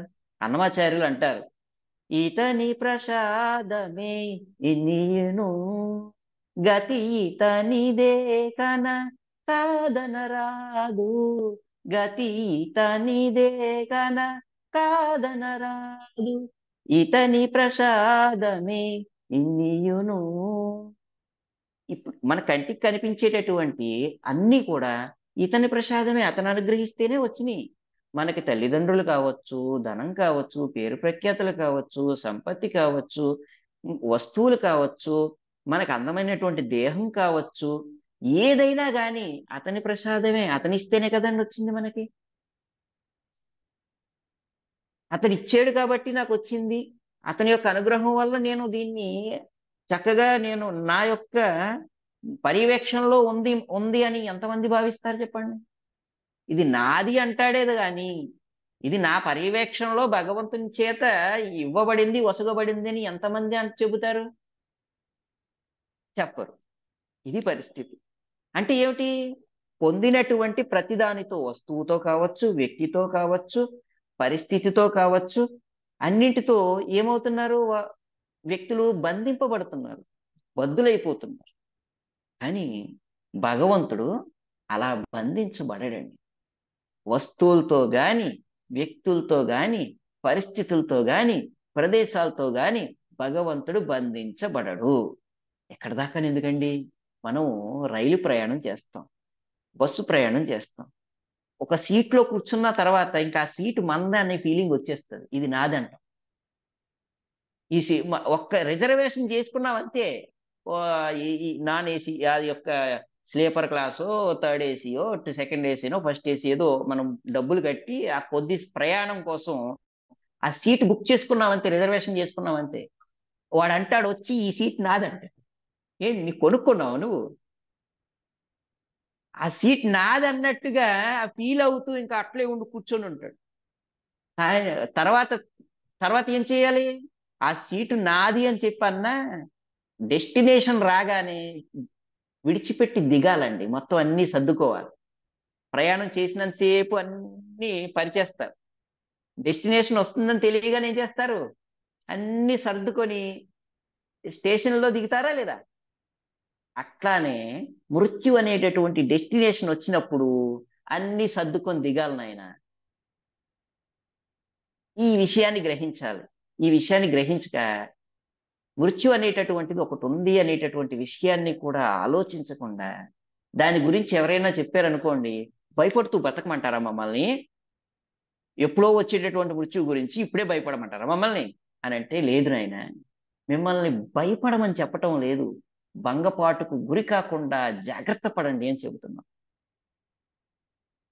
మృత్యువు గురించి ఆలోచించండి అంటే భయపడమని కాదు, మృత్యు అనేటి ఒకటి ఉంది, దానికి ప్రిపేర్ అవ్వమని హెచ్చరిక చేయటం.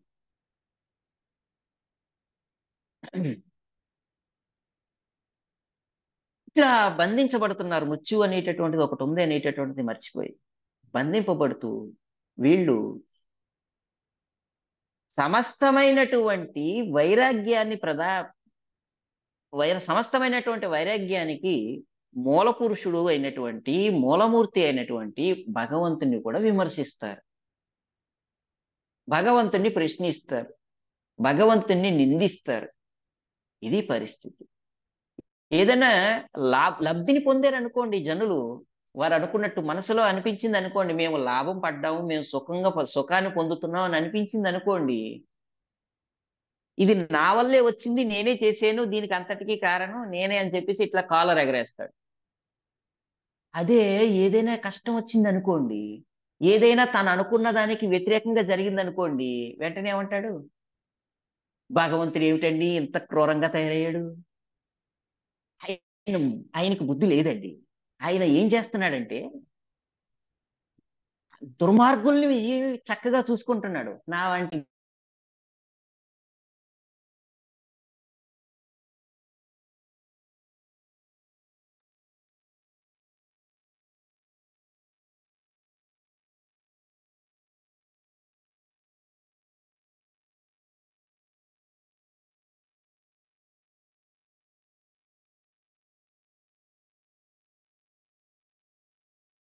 మంచివాడు ఉంటాడు కదా, అటువంటి నా వంటి మంచివాడికి భగవంతుడు మేలు చేయటం లేదండి.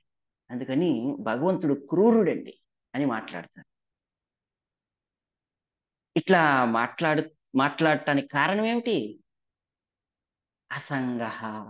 అసంగ కాదు, సంగ. సంగ, దానితో బంధింపబడ్డారు, బద్దులైపోయారు. అని భగవంతుడు బద్ధుడు కాదండి. చూడండి జీవుల పరిస్థితి ఎట్లా ఉందంటే, వాళ్ళు సృష్టించకపోయినా, వాళ్ళు ఏర్పరచుకోకపోయినా దానితో బద్దులైపోతున్నారు. ఇప్పుడు ఈ భౌతిక ప్రపంచం ఉంది, ఈ భౌతిక ప్రపంచాన్ని జీవులైనటువంటి మనం సృష్టించామా? లేదు. అయినా ఈ ప్రపంచాన్ని వదలటానికి ఇష్టపడతామండి. ఈ ప్రపంచంలోనే ఉండిపోవాలనుకుంటాం తప్పితే ఈ ప్రపంచం నుంచి బయటపడాలని అనుకున్నామా ఏ రోజైనా? అంత బంధనండి. అందుకని ప్రహ్లాదుడు ఒక మాట అంటాడు, మతిర్న కృష్ణే పరతస్వతోవ మితో బిపత్యేత గృహవ్రతానం అదాంత గోబేర్ విశతాంత మిశ్రం పునశ్చర్విత చర్వనానం పునః చర్వనానం. చాలా అద్భుతమైనటువంటి మాట ఇది, అద్భుతమైనటువంటి శిక్ష ఉపదేశం కూడా. ఏమంటున్నారు? పునశ్చర్విత చర్వనానం. నమిలిన పిప్పినే మళ్ళీ మళ్ళీ మళ్ళీ మళ్ళీ నమలటం లాంటిది ఇది. ఏది ఏది నమిలిన పిప్పినే మళ్ళీ మళ్ళీ నమలటం. మతిర్న కృష్ణే పరతస్వతో మితో పిపత్యేద గృహవ్రతాను అదాంతవోభిర్ విశతాంత మిశ్రం. ఈ భౌతిక జగత్తులో ఉండిపోయి ఇంద్రియ భోగాలు అనుభవించాలని చెప్పి అనుకోవడం ఉంది కదా, అది మళ్ళీ మళ్ళీ మళ్ళీ మళ్ళీ నమిలిన పిప్పినే నమలడం. చెరుకు చూడండి, ఒక క్రషర్లో పెట్టి జ్యూస్ అంతా తీసేసిన తర్వాత పిప్పి వస్తుంది. ఆ వచ్చిన పిప్పిలో ఏదో జ్యూస్ ఉందని చెప్పి తిరిగి మళ్ళీ నోట్లో పెట్టుకుంటే జ్యూస్ వస్తుందా? జ్యూస్ రాదండి, రసం రాదు అందులో. ఎందుకంటే పిప్పి కాబట్టి, అది పిప్పిలో రసం ఉండదు. ఆ నమిలిన పిప్పినే మళ్ళీ నమిలితే జ్యూస్ వస్తుంది అని బుద్ధిహీనుడు అనుకుంటాడు, బుద్ధిమంతుడు అనుకోడు. ఈ భౌతిక ప్రపంచంలో అనుభవించేటటువంటి ఇంద్రియ భోగాలన్నింటిలోనూ దుఃఖం ఉందని తెలిసిన ఏహి సంస్పర్శజాభోగ దుఃఖ యోనయ్యేవతే. ఇంద్రియ భోగాలన్నింటిలోనూ దుఃఖమే ఉంది అనేటటువంటి విషయం తెలిసినా గాని మళ్ళీ మళ్ళీ మళ్ళీ మళ్ళీ ఆ దుఃఖపూరితమైనటువంటి ఇంద్రియ భోగ జీవితాన్ని గడుపుతారు తప్పితే ఆ ఇంద్రియ భోగ జీవితాన్ని విడిచిపెట్టరు.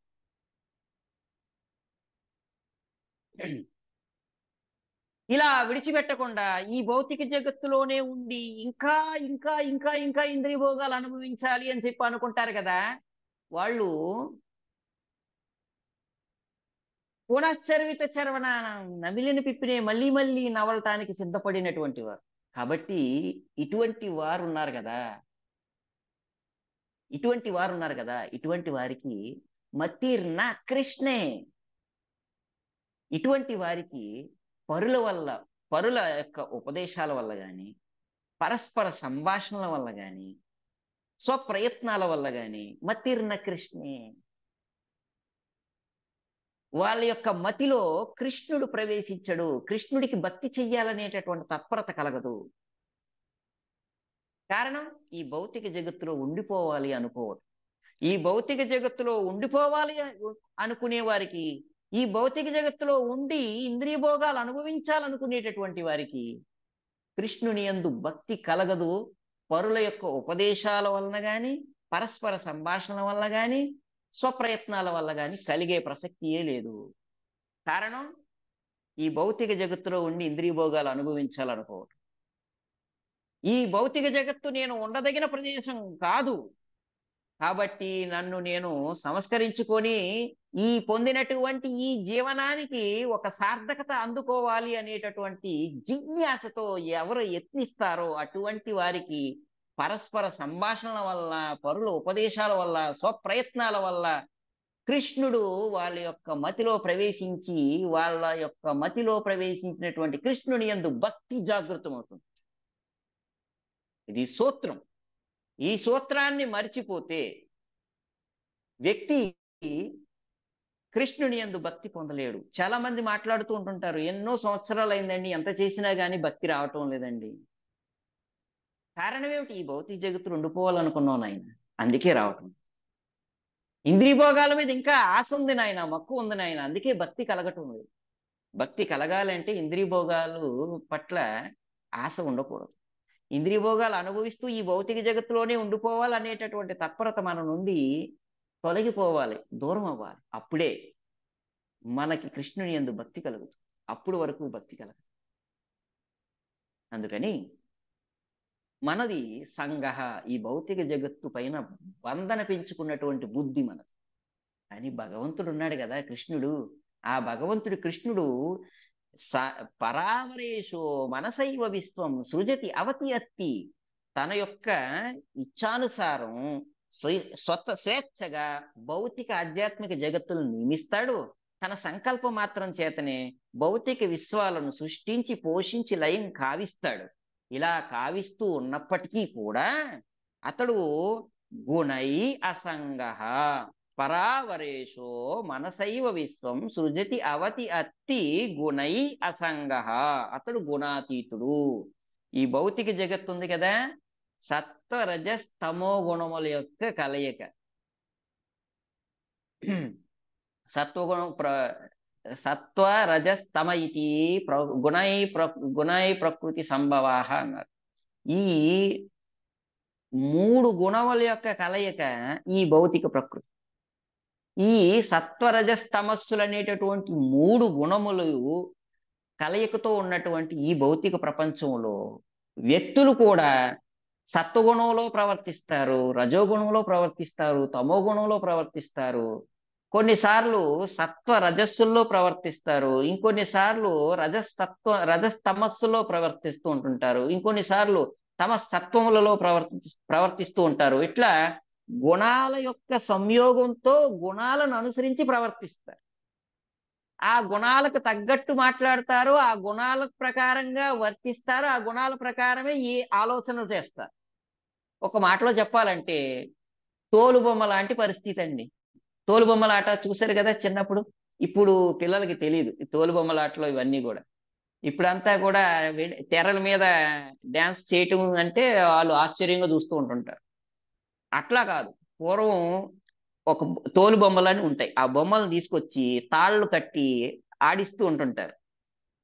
అంటే ఆ కాళ్ళకు, తలకు, చేతులకి తాళ్ళు కట్టుంటాయి, దారాలు కట్టుంటాయి. వాటిని ఇట్లా పైకి లాగుతుంటుంటే అవి కాళ్ళు లేపటం, తల ఆడించటం, మెడ ఊపటం ఇట్లాంటివన్నీ చేస్తూ ఉంటుంటాయి.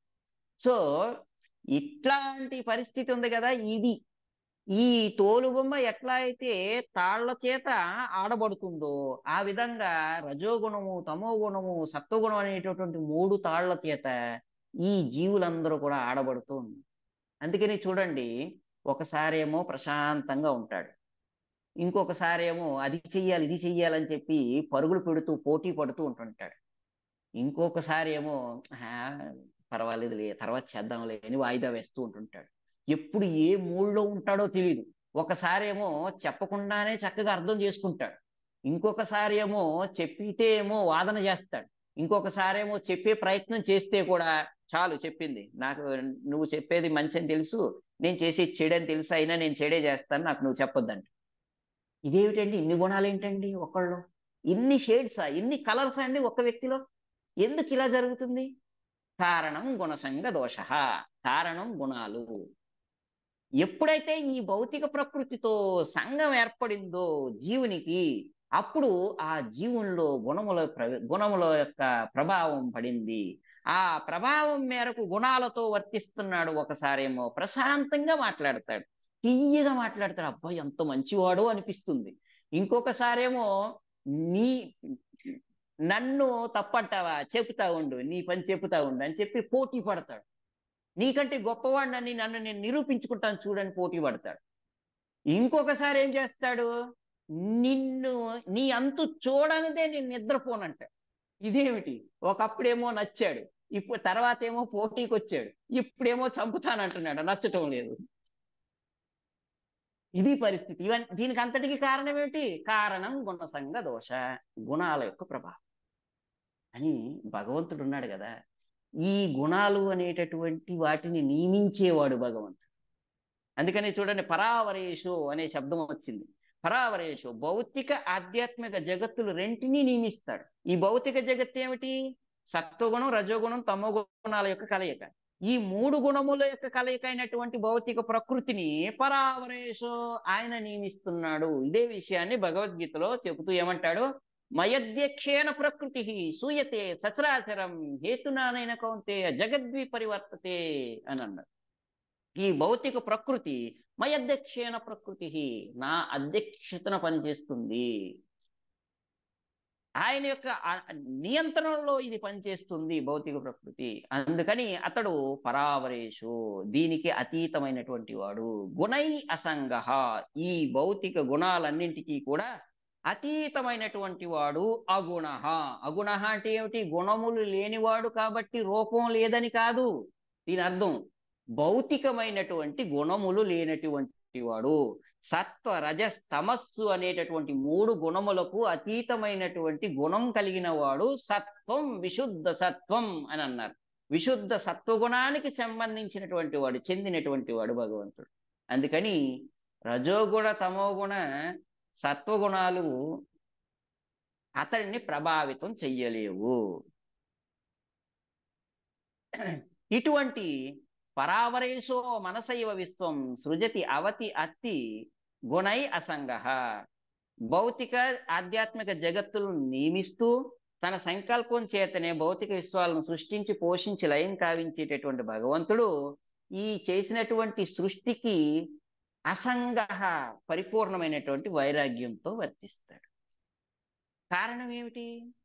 భగవంతుడు కృష్ణుడు షడైశ్వర్య పూర్ణోహి భగవాన్, షడైశ్వర్య గుణములు కలిగినటువంటి వాడు. 6 రకములైనటువంటి గుణములు ఏకకాలంలో కలిగినటువంటి వాడు. 6 రకముల ఐశ్వర్యములు ఏకకాలంలో కలిగినటువంటి వాడు. షడైశ్వర్య పూర్ణోహి భగవాన్, పూర్ణంగా కలిగి ఉన్నాడంట. ఏమిటి అవి అని అంటే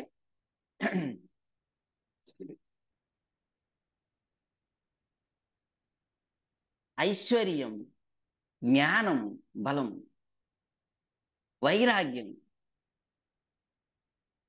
చెల్లాం భగయితింగన అన్నారు. ఐశ్వర్యస్య సమగ్రస్య యశస స్త్రియ జ్ఞానం వైరాగ్యయోశ్చైవ షణ్ణాం భగయితింరణ.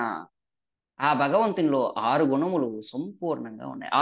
6 ఐశ్వర్యములు ఏకకాలంలో సంపూర్ణంగా ఉన్నాయి. ఒక సమయంలో ఐశ్వర్యం ఉండి ఇంకొక సమయంలో ఐశ్వర్యం ఉండకుండా ఉండలేదు. ఒక సమయంలో జ్ఞానం ఉండి ఇంకొక సమయంలో అజ్ఞానం లేదు. ఒక సమయంలో సౌందర్యం ఉండి ఇంకొక సమయంలో సౌందర్యం లేకుండా లేదు. ఒక సమయంలో వైరాగ్యం ఉండి ఇంకొక సమయంలో వైరాగ్యం లేకుండా లేదు. ఒక సమయంలో బలం ఉండి ఇంకొక సమయంలో బలం లేకుండా లేదు. ఇది భగవంతుని యొక్క విశేషమైనటువంటి స్థితి. 6 రకములైనటువంటి ఐశ్వర్యములను ఏకకాలంలో సంపూర్ణంగా కలిగినటువంటి వాడు భగవంతుడు. షడైశ్వర్య పూర్ణోహి భగవాన్ అన్నారు. ఈ 6 రకములైనటువంటి ఐశ్వర్యముల్లో ఒక ఐశ్వర్యం వైరాగ్యం. ఐశ్వర్యస్య సమగ్రస్య యశస స్త్రియ జ్ఞానం వైరాగ్య యోశ్చైవ షణ్ణం భగ ఇతిమ్రణ.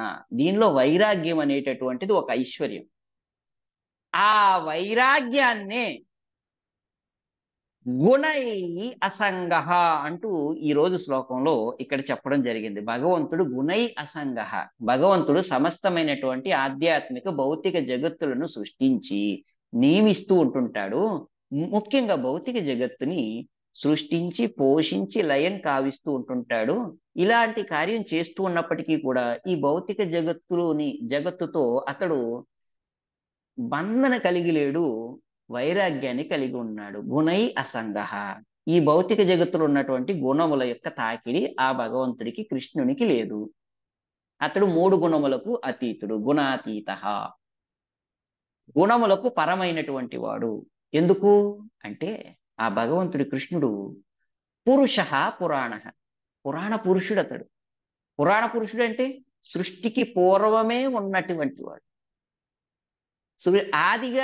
ఆది అయినటువంటి పురుషుడు, పరమ పురుషుడు. ఆ పరమ పురుషుడి నుండే సృష్టి ఉత్పన్నమైంది కనుక సృష్టి చేసిన వాడికి, పోషించేటటువంటి వానికి తిరిగి మరలా తనలోనికి లయం కావించుకునేటటువంటి సామర్థ్యం కలిగినటువంటి వానికి అయ్యో ఇది పోతుందే అనేటటువంటి భయం ఎందుకండి? ఆ కృష్ణుడు ఎట్లాంటి వాడంటే ఈ సృష్టి స్థితి లయలు చేస్తూ ఎట్లా వర్తిస్తాడంటే ఒక సాలిపురుగులాగా వర్తిస్తాడు. సాలిపురుగు చూడండి, అది మొట్టమొదట తన నోటి నుండి ఒక సాలిపురుగు గూడు ఏర్పాటు చేస్తుంది. ఏర్పాటు చేసిన తర్వాత ఆ సాలిపురుగు ఆ గూడు మీదే సంచరిస్తుంది, గుడ్లు కూడా పెడుతుంది. ఆ గుడ్లు అన్ని పెట్టిన తర్వాత పిల్లలంతా అయిన తర్వాత తిరిగి మరల ఆ సాలిపురుగు కొంత సమయం ఉండి ఆ కట్టినటువంటి సాలిగూడు మీద ఉన్న తర్వాత కొంతకాలం తర్వాత ఏం చేస్తుంది? ఆ సాలిగూడును తిరిగి మరలా తన లోనికి తీసుకునేస్తుంది.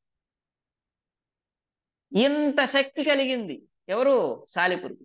అట్లా సాలిపురుగు ఎట్లా అయితే సాలిగూడెను తన నుండే బయటకు ఉత్పన్నం చేసి కన్స్ట్రక్షన్ అంతా చేసి నిర్మాణం చేసి దానిలో నివసించి కొంతకాలం తర్వాత తిరిగి మరలా తనలోనికి లైన్ కావించుకుంటుంది కదా, తీసుకుంటుంది కదా, అట్లాంటి ప్రవృత్తి భగవంతునిది. అయ్యో సాలిగూడు పోతే ఎట్లా అని చెప్పి అది అనుకోదు. బంధన కూడా లేదు, తిరిగి మరలా లోనికి తీసుకుంటుంది. ఎందుకంటే దానికి తెలుసు మరలా నేను ఉత్పన్నం చేస్తాను కదా అని దానికి తెలుసు. అట్లే భగవంతుడు కూడా సాలిపురుగు వలె సాలిగూడెను బయటకు ఉత్పన్నం చేసినట్టు, ఉత్పన్నం చేసి పోషించినటువంటి ఆ సాలిగూడుని అంతటినీ కూడా తిరిగి లోనికి తీసుకున్నట్లు ఈ భౌతిక జగత్తును అంతటినీ కూడా సృష్టిస్తాడు, పోషిస్తాడు, లయం కావిస్తాడు. అందుకని అతడు పురాణ పురుష. అతడికి తెలుసు, పురాతనమైనటువంటి వాడు అతడు. ఈ సృష్టికి పూర్వమే ఉన్నాడు. ఈ భౌతిక సృష్టి చేసేటటువంటి బ్రహ్మదేవునికి తండ్రి, బ్రహ్మదేవునికి బ్రహ్మదేవుని యొక్క ఉత్పన్నానికి కారణమైనటువంటి వాడు. అందుకే భాగవతం ఆరంభంలో ఈ మాట అన్నారు. ఏమని? జన్మాద్యస్య యతోన్వయాది తరత సాదేశ్వ విఘ్నస్వరాట్ తేనే బ్రహ్మ హృదయాది కవయే ముహ్యంతి యత్ సూరయ అన్నారు. ఆ బ్రహ్మదేవుడు ఆ కృష్ణుని యొక్క నాభి కమలం నుండి ఉత్పన్నమయ్యాడు. నాభి నుండి ఉత్పన్నమైనటువంటి కమలం నుండి ఉత్పన్నమయ్యాడు. ఇలా ఉత్పన్నమై జన్మించినటువంటి ఆ బ్రహ్మదేవుడికి ఇతడు ఏం చేశాడు? దివ్య జ్ఞానాన్ని, తేనే బ్రహ్మ హృదయాది కవయ, బ్రహ్మదేవుని యొక్క హృదయంలోనే దివ్య జ్ఞానాన్ని అంతటిని ఉపదేశం చేశాడు. ఇంత మహత్కార్యం చేసినటువంటి వానికి, ఇంత దివ్య జ్ఞానం కలిగినటువంటి ఇతడికి సంఘం ఎందుకు ఉంటుంది? సంఘం చేయవలసినటువంటి అవసరం లేదు కదా ఇతడికి. అందుకని భగవంతుడు పురాణ పురుష, ఈ సృష్టి చేసినటువంటి వాడు అతను, పురాణ పురుష. అయితే ఇటువంటి పురాణ పురుషుడు, ఇటువంటి సమస్త సృష్టికి కారణమైనటువంటి వాడు, సృష్టికి పూర్వమే ఉన్నటువంటి వాడు, సమస్తమైనటువంటి ఆధ్యాత్మిక భౌతిక జగత్తులను నియమించేటటువంటి వాడు, సృష్టి చేసినటువంటి భౌతిక జగత్తును పోషించి తనలోనికి లయం కావించుకునేటటువంటి భగవంతుడు ఈ చేసినటువంటి సృష్టితో బంధన లేకుండా గుణై అసంగ, గుణ రహితునిగా వర్తించేటటువంటి ఆ భగవంతుణ్ణి, కృష్ణుణ్ణి భవాన్ ఉపాసితో, హే ప్రభు, హే నారద మహర్షి, గురువు గారు, మీరు ఉపాసితో భక్తి ప్రపత్తులతో అర్చిస్తున్నారు, సేవిస్తున్నారు. అందుకని నేను మీ దగ్గరకు వచ్చాను. మీరు ఇంత నిపుణుడైనటువంటి భగవంతుణ్ణి, ఇంత పరిపూర్ణుడైనటువంటి భగవంతుణ్ణి, ఇన్ని సకల గుణాలు కలిగినటువంటి భగవంతుణ్ణి మీరు సేవిస్తున్నారు కదా భక్తితో, భవాన్ ఉపాసితో మీరు సేవిస్తున్నారు కదా, అందుకని నేను మీ దగ్గరికి వచ్చాను. మీరు జ్ఞానవంతులు అని నేను మీ దగ్గరికి రాలేదు. మీ దగ్గర జ్ఞానం ఉంది కాబట్టి మంచి జ్ఞానవంతుడండి ఇతను అని నేను మీ దగ్గరికి రాలేదు, శిష్యరేఖం చేయలేదు. మీకు మంచి జన్మ ఉంది, బ్రహ్మగారి తండ్రి కదా, బ్రహ్మగారి కొడుకు కదా మీరు, బ్రహ్మగారి తనయుడు, మంచి జన్మ, ఉన్నత కుటుంబంలో జన్మ పొందినవాడు అని చెప్పి మీకు శిష్యరేఖం చేయటం లేదు నేను. మీ యొక్క జ్ఞానాన్ని చూసి మీకు నేను శరణాగతి పొందటం లేదు, మీ యొక్క జన్మను చూసి నేను శిష్యరికం చేయటం లేదు, శరణాగతి పొందటం లేదు. మీకున్నటువంటి ఏకైక శుభలక్షణం ఏమిటంటే ఆ కృష్ణుని యొక్క భక్తి చేయటం.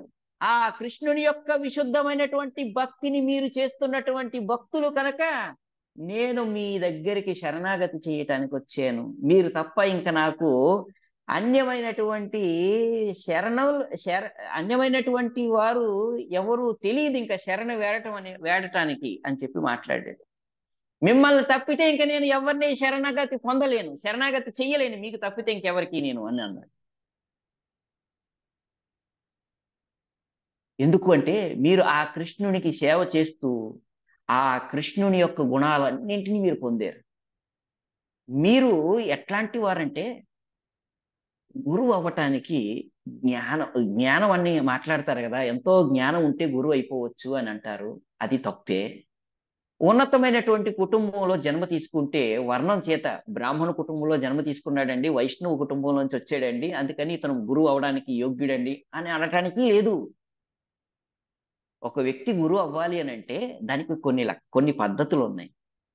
ఏమిటది? షట్కర్మ విప్రో నిపుణో మంత్రతంత్ర విశారదాహ. 6 రకములైనటువంటి కర్మలు ఉన్నాయి. షట్కర్మ విప్రో నిపుణం, 6 రకములైనటువంటి కర్మల్లో నిపుణుడై ఉండాలి. ఏమిటవి? యజన యాజన పఠన పాఠన దాన ప్రతిగ్రహ. యజ్ఞాలు చెయ్యాలి, చేయించాలి. దానం చెయ్యాలి, స్వీకరించాలి. పఠన పాఠన వేదాధ్యయనం చెయ్యాలి, చేయించాలి. ఇవన్నీ ఎవరైతే చేస్తారో 6 కర్మలు అందరూ గురువు అయిపోరు, నిపుణులు అవ్వాలి అందులో. షట్కర్మ విప్రో నిపుణో మంత్రతంత్ర విశారద. తర్వాత ఇంకొక మాట అన్నారు, మంత్రముల యందు తంత్రముల యందు నిపుణులు అవ్వాలి. 6 రకములైనటువంటి కర్మల్లోనూ మంత్ర తంత్రములలోనూ నిపుణులు అవ్వాలి. ఇలా నిపుణుడైనటువంటి వాడు గురువు అవుతాడు అని మాట్లాడుతూ ఉంటుంటారు. అది కూడా తప్పే గురువు గారు, అది కూడా తప్పే. ఎందుకు అంటే మీకు తెలియంది కాదు. అవైష్ణవో గురోర్నస్యాత్. భగవంతుని యొక్క భక్తుడు కాకపోతే, హరిభక్తుడు కాకపోతే అతడు గురువు అవడానికి అనర్హుడు కదా. ఎందుకు? ఆ కృష్ణుడే చెప్పాడు ఈ మాట. ఏమన్నాడు ఆ కృష్ణుడు? అర్జున, ఈ దివ్య జ్ఞానాన్ని నేను నీకే ఎందుకు ఉపదేశిస్తున్నానో తెలుసా? సయేవాయం మయా తేద్య యోగ ప్రోక్త పురాతన భక్తోసిమి సకాచేతి రహస్యం హేతదుత్తమం.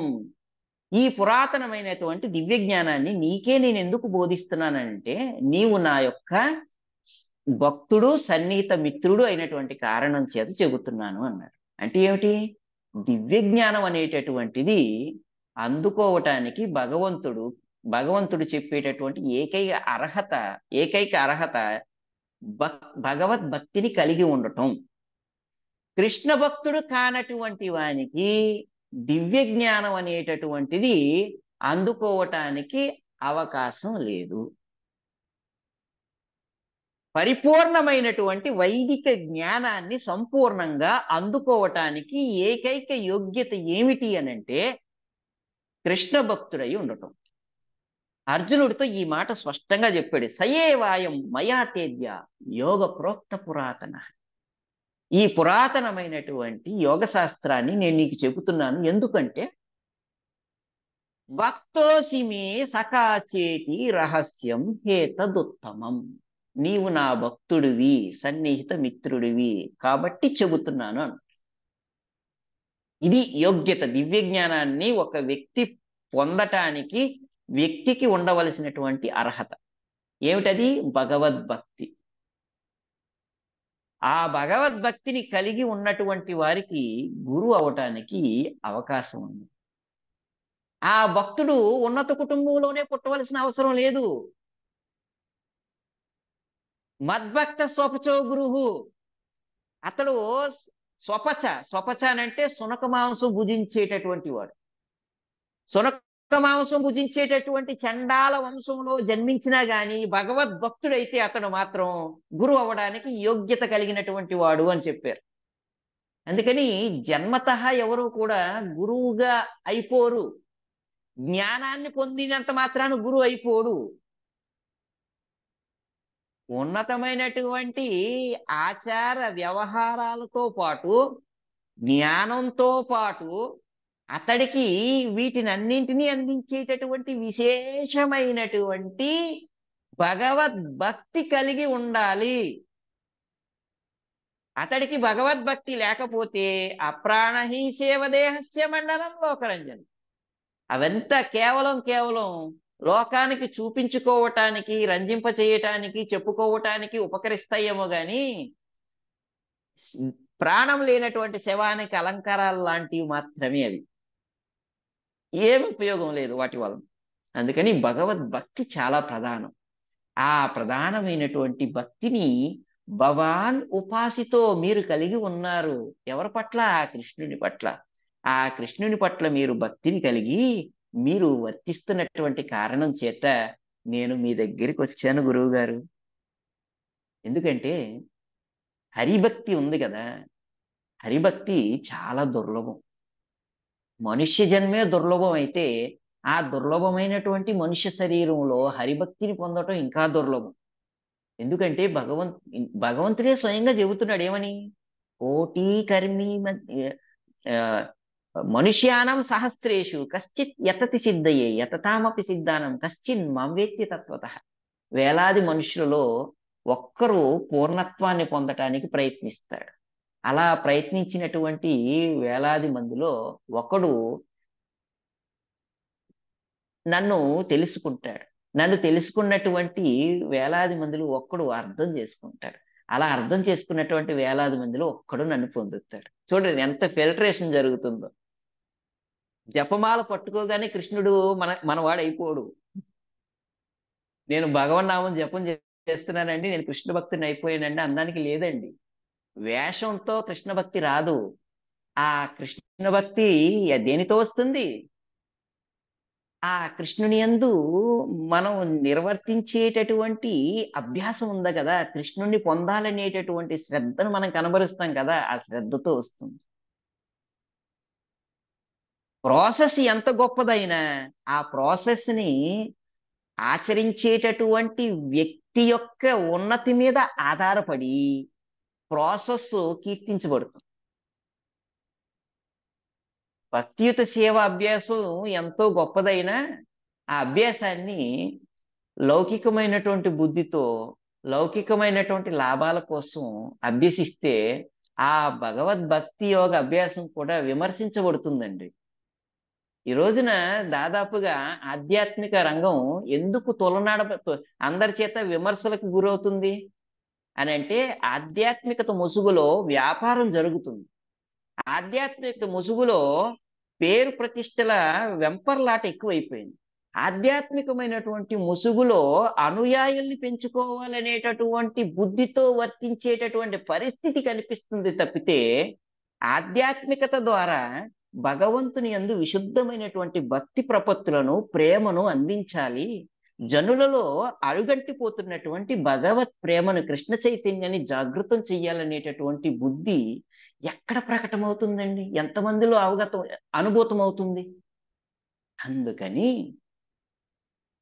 ఈ ఆధ్యాత్మికత విమర్శించబడుతుంది. కారణం, ఆధ్యాత్మిక ప్రయోజనాన్ని మరిచిపోయి ఆధ్యాత్మిక ముసుగులో లౌకిక జీవనాన్ని గడుపుతున్నటువంటి కారణం చేత విమర్శించబడుతుంది ఆధ్యాత్మిక జీవితం. అయితే ఈ ఆధ్యాత్మికత గొప్పదే.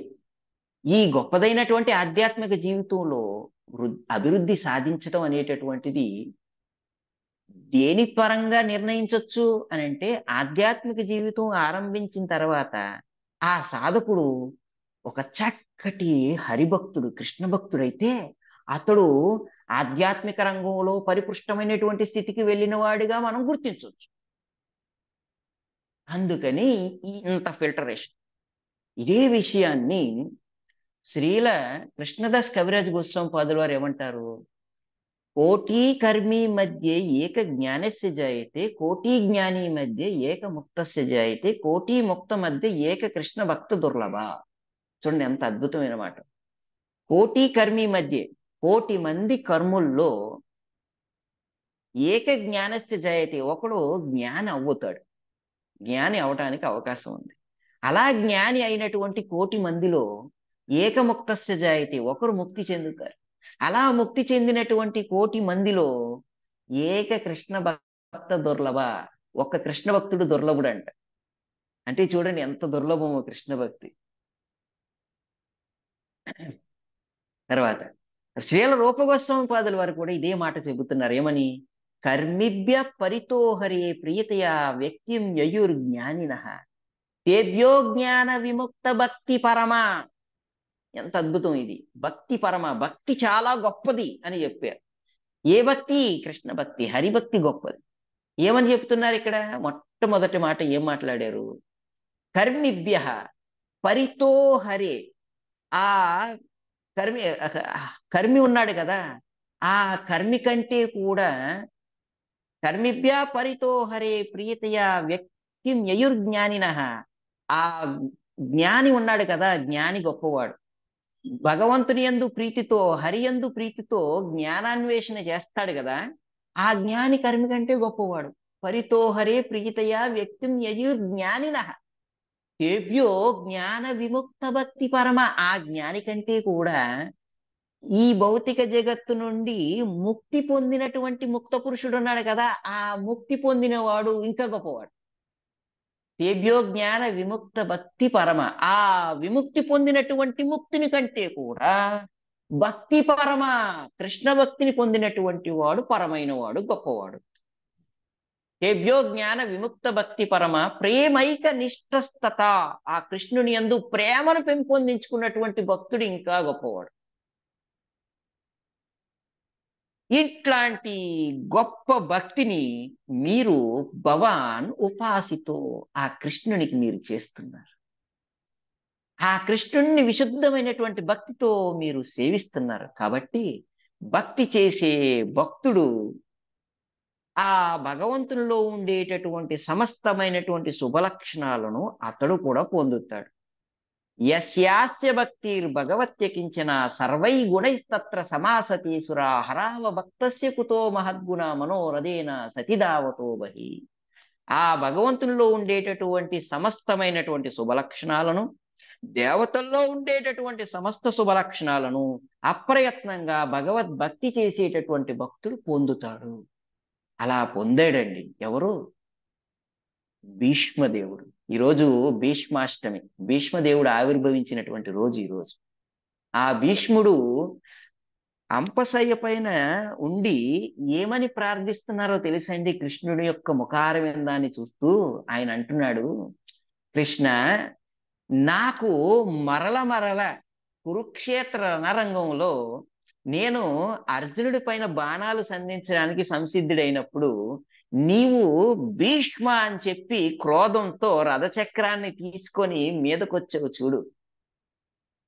ఆ నువ్వు ఆ మీద నన్ను సంహరించాలని చెప్పి భీష్మ అని చెప్పి రథచక్రాన్ని పట్టుకొని వచ్చినప్పుడు నీ కురులన్నీ కూడా ఎగురుతున్నాయి గాలికి. ఎట్లా అంటే ఒక సింహం వేటాడడానికి జూలు విప్పినప్పుడు ఎట్లా అయితే పరుగులు పెడుతుందో అట్లా ఒక సింహంలాగా జూలు విప్పినటువంటి రూపంతో నీవు ఆ రథచక్రాన్ని పట్టుకొని నా మీదకి వచ్చావు. ఆ అలా నువ్వు వస్తున్నప్పుడు ఈ అర్జునుడు, స్వామి మీరు కేవలం రథసారథిగానే ఉంటాను తప్పితే ఆయుధం పట్టనని మాట ఇచ్చారు ఆ రోజు. మీరు మాట తప్పకూడదు, మాట తప్పితే మీరు మాట తప్పారని చెప్పి మీకు అపవాదు వస్తుంది అని మీకు అపవాదు రాకూడదని అర్జునుడు మీ కాళ్ళు పట్టుకొని మిమ్మల్ని ఆపేశాడు. ఆ రూపం ఉంది కదా, మీ యొక్క భక్తుడైనటువంటి అర్జునుడు మీ కాళ్ళు పట్టుకొని ఉన్నాడు. మీరేమో మీ భక్తుడిని రక్షించాలనేటటువంటి ఉద్దేశంతో మీరు చేసినటువంటి వాగ్దానాన్ని కూడా మీరు మరిచిపోయి పక్కన విడిచిపెట్టి జూలు విప్పినటువంటి సింహం వలె రథచక్రాన్ని పట్టుకొని మీరు నా పైకి వస్తున్నటువంటి ఆ రూపం ఉంది కదా, ఆ రూపాన్ని పదే పదే నేను దర్శించాలనుకుంటున్నాను అని చెప్పి అంటున్నాడండి. నన్ను హాస్పిటల్కి తీసుకెళ్ళండి అని అనటం లేదండి భీష్ముడు. అంపశయ్య మీద ఉన్న సమయంలో ఏమంటున్నాడు? ఆ రూపం ఉంది కదా కృష్ణ, ఆ రూపాన్ని నేను మళ్ళీ మళ్ళీ కోరుకుంటున్నాను. భవే భవే దర్శయంతుమే. నేను మళ్ళీ మళ్ళీ ఆ దర్శనాన్ని కోరుకుంటున్నాను, ఆ రూపం నాకు కావాలి అని అన్నాడండి. ఇటువంటి అంటే మృత్యువు సమీపిస్తున్నటువంటి సమయంలో కూడా భగవంతుని యొక్క దర్శనం గురించే తాపత్రయం ఉంది తప్పితే నేను ఈ భౌతిక జగత్తులో ఉండిపోయి ఇంకా ఇంద్రియభోగం అనుభవించాలి, నాకు ఇంకా యవ్వనం కావాలి, నా శరీరం బాగా పని చెయ్యాలని ఎప్పుడైనా ఆలోచిస్తున్నారండి? ఎక్కడైనా ఆలోచన చేస్తున్నారా భక్తులు? లేదండి. శరీరం విడిచిపెడుతున్నటువంటి సమయంలో కూడా భగవంతుని యొక్క రూపాన్ని దర్శిస్తూ, భగవంతుని యొక్క దివ్యమైనటువంటి నామాన్ని స్మరిస్తూ, భగవంతుని యొక్క దివ్యమైనటువంటి గుణగణాలని శ్రవణం చేస్తూ, కీర్తిస్తూ శరీరాన్ని తనువును చాలించాలి, భగవంతునికి ప్రణామాలను అర్పిస్తూ శరీరాన్ని చాలించాలి అని భావిస్తున్నారు తప్పితే, శరీరాన్ని నిలుపుకోవాలి అనేటటువంటి ప్రయాస ఎక్కడ కనిపిస్తుందండి భక్తుల్లో? ఇంత గొప్ప లక్షణం ఎక్కడి నుంచి వచ్చింది? వారు చేసేటటువంటి భవాన్ ఉపాసితో, వారు చేసేటటువంటి భక్తి వలన వచ్చింది. అట్లాంటి భక్తి మీరు కలిగి ఉన్నారు, పరిపూర్ణమైనటువంటి వైరాగ్యాన్ని కలిగి ఉన్నారు. అదేవిధంగా సరువుల యొక్క హృదయాలలో ఏం జరుగుతుందో తెలుసుకునేటటువంటి విశేషమైనటువంటి పరిపూర్ణమైనటువంటి జ్ఞానాన్ని కూడా మీరు కలిగి ఉన్నారు. కాబట్టి ఆ గుణాలు, మీకు ఎన్నో గుణాలు ఉంటే ఆ అన్ని గుణాల్లో సర్వుల హృదయాల్లో ఏం జరుగుతుందో తెలుసుకోవటం అనేటటువంటిది కూడా ఒక గుణం. ఆ గుణాన్ని మీరు కలిగి ఉన్నారు. కాబట్టి హే నారద మహర్షి, ఓ గురుదేవ, సవై వేద సమస్త గుహ్యం, మీకు నిశ్చయంగా నా హృదయంలో ఎందుకు అసంతృప్తి ఏర్పడింది అనేటటువంటిది తెలిసి ఉంటుంది. కాబట్టి మీకు తప్పక ప్రతి విషయం తెలిసే ఉంటుంది. అందుకని మీరు భగవంతునితో సమానం కాకున్నను 100% పూర్ణమైనటువంటి ఆధ్యాత్మిక గురువు, భగవత్ ప్రతినిధులు మీరు, పరిపూర్ణమైనటువంటి గుణములు కలిగినటువంటి వారు అంటూ వ్యాస మహర్షి తన గురువు గారైనటువంటి నారదమునితో సవై భవాన్ వేద సమస్త గుహ్యం ఉపాసితో యత్పురుష పురాణ పరావరేషో మనసైవ విశ్వం సృజత్యవత్యత్తి గుణైరసంగ. ప్రభు, భౌతిక జగపు సృష్టి లయకారకుడును, ఆధ్యాత్మిక జగపు పోషకుడును, త్రిగుణములకు అతీతుడును అగు పురాణ పురుషుణ్ణి కృష్ణుణ్ణి మీరు భక్తి ప్రపత్తులతో అర్చిస్తున్నారు. తత్కారణముగా సర్వ రహస్యాలు మీరు ఎరిగి ఉన్నారు అంటూ నారద మహర్షిని వ్యాస మహర్షి సంబోధిస్తూ ఈ శ్లోకాన్ని పలికారు అంటూ సనాతన గోస్వామి, శ్రీల సూత గోస్వామి నైమిసారణ్య ఋషులతో చెప్పారు. హరే కృష్ణ. గ్రంథరాజ్ శ్రీమద్ భాగవతం की जय, జగద్గురు శ్రీల ప్రభుపాది की जय. నితాయ్ గౌర్ సీతానాథ్ ప్రేమానందే. హరి హరి బోల్. ఏమైనా ప్రశ్నలు ఉంటే అడగండి.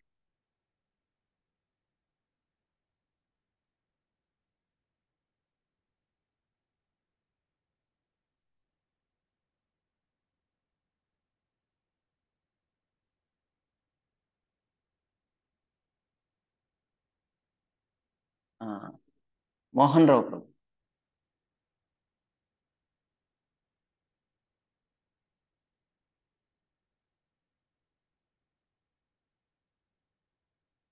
అన్మ్యూట్ చేయండి ప్రభు. హరే కృష్ణ. దండాత ప్రణాం ప్రభుజీ. దండవద్దండు. ఇప్పుడు దానం అని ఒక సందర్భంలో మీరు అన్నారు కదా. హరే కృష్ణ. ఈ కలియుగంలో చాలా మంది వస్తుంటారు, దానాలు అడుగుతుంటారు, వేస్తుంటాం, ఇవ్వకపోతే రకరకాల మాట్లాడుతున్నారు. అయితే ఈ మధ్యలో నేను విన్నాను, దానం ఎవరికి చెయ్యాలి అంటే దానంలో పాత్ర దానం అపాత్ర దానం ఉన్నది అని అన్నారు. అవును, అది కొద్దిగా తెలియచేస్తారని మనమే. హరే కృష్ణ ప్రభు. దండవద్దు.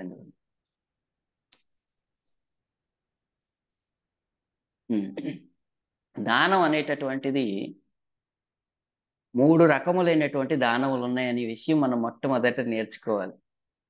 సత్వగుణ దానం, రజోగుణ దానం, తమోగుణ దానం. తమోగుణ దానం ఉంది చూడండి.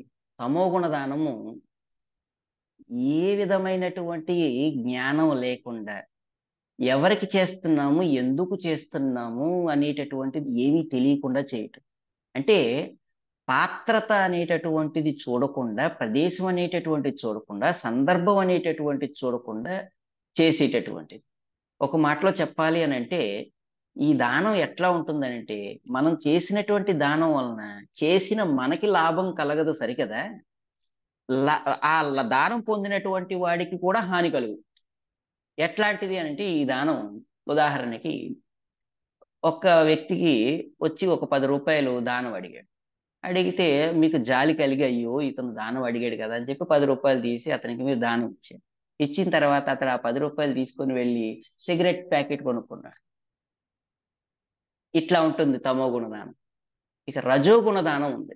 రజోగుణ దానం ఏమిటి అని అంటే, కోరికలతో చేసేది. నేను ఈ దానం చేస్తున్నాను కదా, నేను రూపాయి ఇస్తున్నాను, నాకు 10 రూపాయలు రావాలి.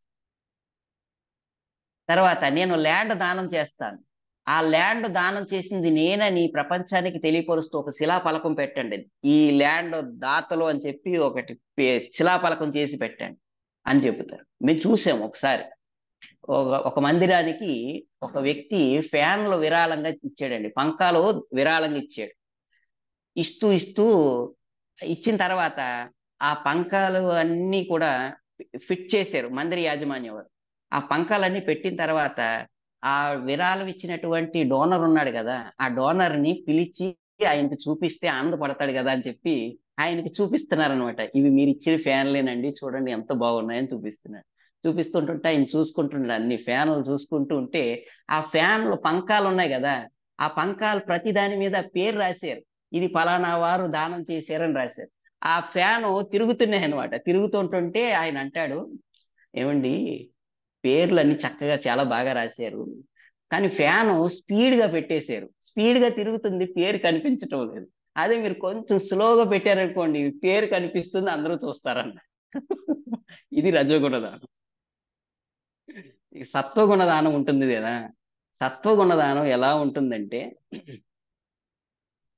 దేశ కాల పరిస్థితులకి తగ్గట్టుగా ఎవరికి దానం చేస్తున్నాం, ఎందుకు దానం చేస్తున్నాం, ఏ ఉద్దేశంతో దానం చేస్తున్నాం అనేటటువంటివన్నిటిని పరిగణలోకి తీసుకొని దానం చేస్తారు. ముఖ్యంగా దీంట్లో పాత్రత చూస్తారు.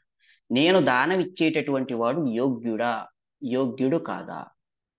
తర్వాత ఈ ఇచ్చేటటువంటి దానం యొక్క ఉద్దేశం, అంటే నా ఉద్దేశం సరి అయినదా, సరి అయినది కాదా అనేటటువంటి విచారం ఉంటుంది. తర్వాత నేను ఏ సమయంలో దానం చేస్తున్నాను, సందర్భం ఉంటుంది కదా. పుణ్యక్షేత్రానికి వెళ్ళాం, ఆ స్థానం కూడా చాలా ప్రధానం. తర్వాత గ్రహణ సమయం ఉంటుంది, తర్వాత ఏదైనా శుభవార్త విన్నటువంటి సమయం అయి ఉంటుంది, నా పుత్రుడు కలిగి ఉండొచ్చు, శిశు సంతానం పొందినటువంటి సమయం కావచ్చు, ఏదో లాభాన్ని పొందినటువంటి సమయం కావచ్చు, గృహ నిర్మాణం జరిగినటువంటి సమయం కావచ్చు. ఇట్లా ఏదో ఒక సందర్భం, శుభవార్త వినగానే దానం చేయాలి అంటే ఇట్లాంటివి ఏమన్నా ఉన్నాయా, ఇవన్నీ పరిగణలోకి తీసుకొని జరిగేటటువంటి దానం సత్వగుణ దానం. హరే కృష్ణ.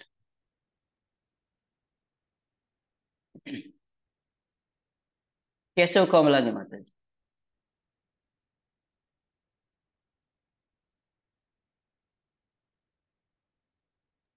అన్మ్యూట్ చేసుకో. హరే కృష్ణ ప్రభుజీ, హరే ధన్యవాదాలు. కృష్ణ. హరే కృష్ణ. ఈరోజు శ్లోకం కూడా చాలా చాలా బాగా చెప్పారు ప్రభుజీ.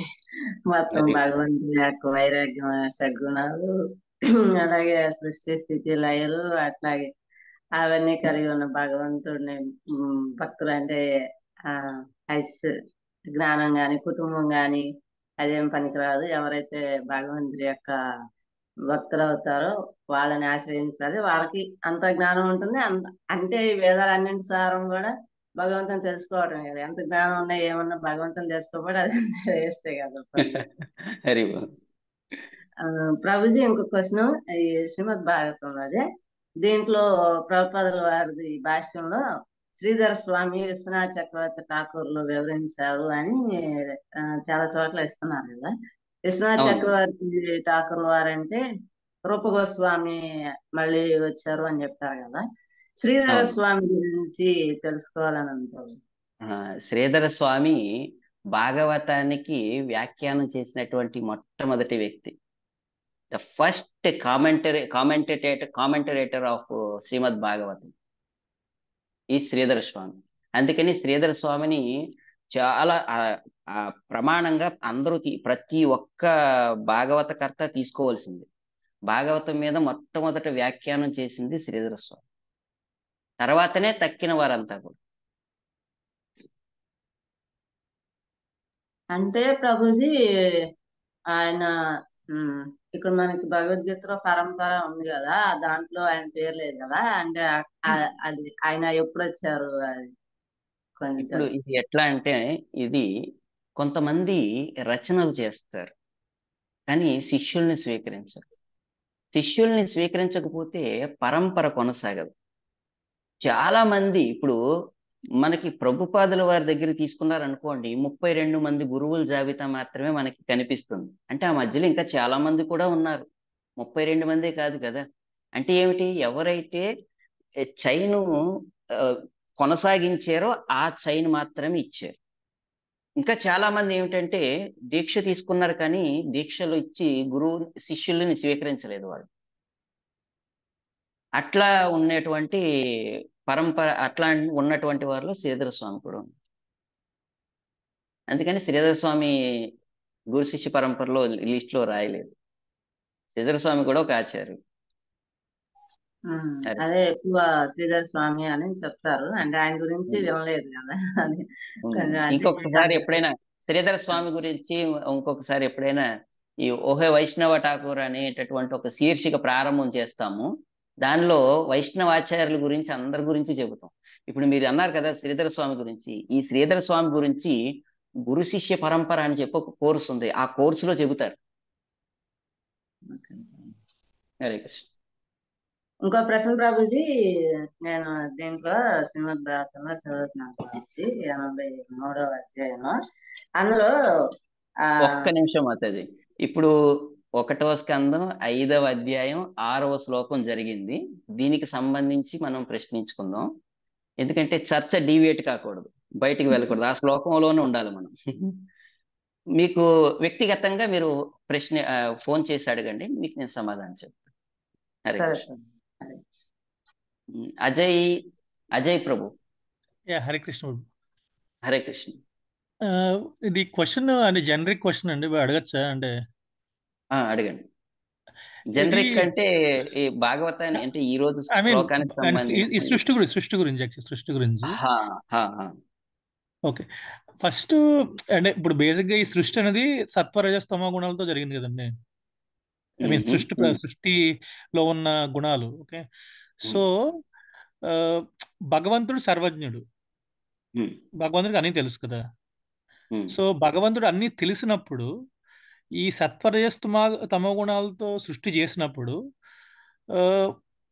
ఈ అంటే బేసిక్గా సృష్టిలో కొంత ఈ సత్వరజస్తమ గుణాల్లో ఉంటే అజ్ఞానం ఉంది. ఐ మీన్ అంటే ఇన్హెరెంట్ గా అజ్ఞానం ఉంది. ఓకే, అంటే ఇప్పుడు జనాలు కొంతమంది సత్వగుణంలో ఉంటారు, కొంతమంది ఉంటారు. ఓకే, సో ఫస్ట్ సృష్టి చేసినప్పుడు అసలు సృష్టి చేయడానికి కారణం ఏంటి, సృష్టి ఎందుకు చేశాడు భగవంతుడు? ఎందుకంటే ఆయనకేం ప్రయోజనం లేదు కదా, సృష్టి చేయడం వల్ల ఆయనకేం ప్రయోజనం లేదు కదా. సో ప్లస్ ఈ సృష్టి చేయడం వల్ల ఇప్పుడు చాలా మంది అజ్ఞానంగా ఇప్పుడు సత్వరజస్తమ గుణాల్లో ఉండటం, ప్లస్ ఈ ఇష్టం వచ్చినట్టు దుష్కర్మలు చేయడం, లేకపోతే ఇవన్నీ చేయడం, ప్లస్ ఫైనల్ గా ఈ జన్మ పరంపరలో తిరగడం. సో ఇవన్నీ ఎందుకు? అసలు భగవంతుడు సృష్టి చేయడంలో ఇప్పుడు ఈ గుణాలు ఉన్నాయి, ప్లస్ ఈ గుణాలు ఉన్న తర్వాత జనాలు ఇలా దుష్కర్మలు చేస్తున్నారు, ఇవన్నీ చేస్తున్నారు. అసలు సృష్టి ఎందుకు జరిగింది? ఆ సృష్టి జరగడం వల్ల భగవంతుడు ప్రయోజనం లేనప్పుడు ఇప్పుడు ఈ జనాలందరూ ఈ కర్మ పరంపరలో కొనసాగుతూ ఉండటం వల్ల ఏంటి అసలు భగవంతుడి ఉద్దేశం ఏంటి? అంటే ఒక ఈ సైకిల్లో ఉంటా భగవంతుడు భక్తితో ఏదో టైంలో మనం వస్తుంది. ఆ తర్వాత అంటే ఇట్స్ లైక్ ఇప్పుడు ఫస్ట్ ఎందుకు ఇలా ఐ మీన్ అజ్ఞానంగా ఉన్న జనాలు ఉద్భవించడం, వాళ్ళు ఎందుకు మళ్ళీ భగవంతుడితో, ఎందుకంటే ఇప్పుడు మెయిన్ ఈ దీంట్లో చూస్తే మీరు మనలో చైతన్య స్వరూపం ఉంది. ఆ చైతన్య స్వరూపం అంటేనే భగవంతుడు. బేసిక్గా ప్రతి వాళ్ళు భగవత్ స్వరూపులే. ఈ అజ్ఞానం అంటే శరీరంతో ఈ ఆత్మ చదవడం వల్ల వచ్చిన శరీరం మనకి. ఈ శరీరంకి అన్ని రకాల లోపాలు ఉంటాయి. సో అసలు ఎందుకు జరిగింది? మీరు కొంత క్లారిటీ ఇస్తారా? ఉమ్. మొట్- మొట్టమొదట భగవంతుడికి ఉన్నటువంటి గుణాలు మనం మాట్లాడుకుంటే, భగవంతుడు రెండు కార్యాలు చేస్తాడు. ఒకటి, భగవంతుడు లీలా పురుషోత్తముడు. ఆ లీలా పురుషోత్తముడు అనేటటువంటి గుణంతో అతడు రెండు లీలలు చేస్తాడు. ఒకటి బాహ్యలీల, రెండవది అంతర్లీల. అంతర్లీల ఆధ్యాత్మిక జగత్తులో చేస్తాడు. బాహ్యలీల భౌతిక జగత్తు యొక్క సృష్టి, పోషణ, లయం కావించడం, ఇదంతా భగవంతుడికి నిర్వర్తించేటటువంటి బాహ్యలీల. అయితే ఈ బాహ్యలీలకు కారణం ఏమిటి అంటే జీవులు. సమస్త జీవులు కూడా భగవంతుని యొక్క శాశ్వతమైనటువంటి అంశలే. అయితే ఆ జీవులకి భగవంతుడు స్వేచ్ఛ అనేటటువంటిది ఇచ్చాడు. దేనికి ఇచ్చాడు ఆ స్వేచ్ఛ? భగవంతుడి జీవేర స్వరూపహై నిత్య కృష్ణదాస్. భగవంతుని కృష్ణునికి సేవ చేయటానికి ఆ స్వేచ్ఛను ఉపయోగించి సేవే చెయ్యాలి తప్పితే ఆ స్వేచ్ఛను దుర్వినియోగపరిచి తాను యజమాని అవ్వాలి అని అనుకోకూడదు. ఎప్పుడైతే జీవుడు తనకిచ్చినటువంటి స్వేచ్ఛతో భగవంతుడికి సేవ చేయటం అనేటటువంటిది మరిచి తాను యజమాని కావాలనుకున్నాడో, అప్పుడు భగవంతుడు, నాయన నీకు ఈశ్వరభావం వచ్చింది. ఈశ్వరభావం వచ్చిన నీవు ఆ ఈశ్వరభావాన్ని పొందాలి అని అంటే ఆధ్యాత్మిక జగత్తులో కుదరదు. ఆధ్యాత్మిక జగత్తులో సేవాభావం మాత్రమే ప్రదర్శితం అవుతుంది. ఈశ్వర భావం ప్రదర్శితం కాదు. యజమాని కావాలనుకుంటున్నావు కదా, నీవు యజమాని అవ్వటం కోసం నీకు ఒక సృష్టి చేసి ఇస్తాను, అక్కడ చక్కగా నీవు యజమాని అవ్వచ్చు అని చెప్పి భగవంతుడు సృష్టి చేశాడు. అలా సంకల్పం చేసిన తరుణంలో భగవంతుని యొక్క నాభి నుండి ఒక కమలం ఉత్పన్నమైంది. ఆ కమలం నుండి బ్రహ్మదేవుడు ఉత్పన్నమయ్యాడు. ఆ బ్రహ్మయే జీవుడు. ఈ సృష్టిలో తొలి జీవి బ్రహ్మ. అంటే ఇప్పుడు సృష్టికి ఆయనే కదా అంతా. ఇప్పుడు బ్రహ్మగారు మొదలు ఆరంభం. ఆయన చక్కగా చేయొచ్చు, సృష్టి అంతా చేయొచ్చు, అతనికి నచ్చింది చేయొచ్చు, నచ్చినట్టు చేయొచ్చు. దానికి సంబంధించి సృష్టి చేయటానికి జ్ఞానాన్ని అందించారు. అదేమిటి మరి చాలా మంది ఉన్నారు కదా, మరి బ్రహ్మ అంటే ఒక్కలే కదా అంటే కాదండి. బ్రహ్మలు కోటాను కోట్ల మంది బ్రహ్మలు ఉన్నారు. ఏకతల బ్రహ్మ, ద్వితల బ్రహ్మ, త్రితల బ్రహ్మ, చతుర్ముఖ బ్రహ్మ, పంచముఖ బ్రహ్మ, ఇట్లా వేల కొలది ముఖములు కలిగినటువంటి బ్రహ్మలు కూడా ఉన్నారు. ఈ బ్రహ్మలంతా కూడా బ్రహ్మ విమోహన లీల అనే బ్రహ్మ విమోహన లీలలో కృష్ణుణ్ణి కలుసుకొని స్తుతి చేయటానికి వస్తారు. అప్పుడు చతుర్ముఖ బ్రహ్మకు ఉండేటటువంటి భ్రమ అంతా కూడా ఆ మోహం అంతా కూడా నష్టం అయిపోతుంది.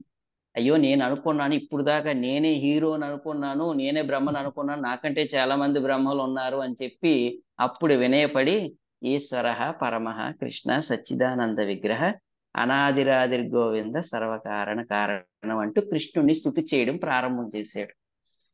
అప్పటి వరకు ఏం చేశాడు? కృష్ణుణ్ణి పరీక్షించడానికి వెళ్ళాడు.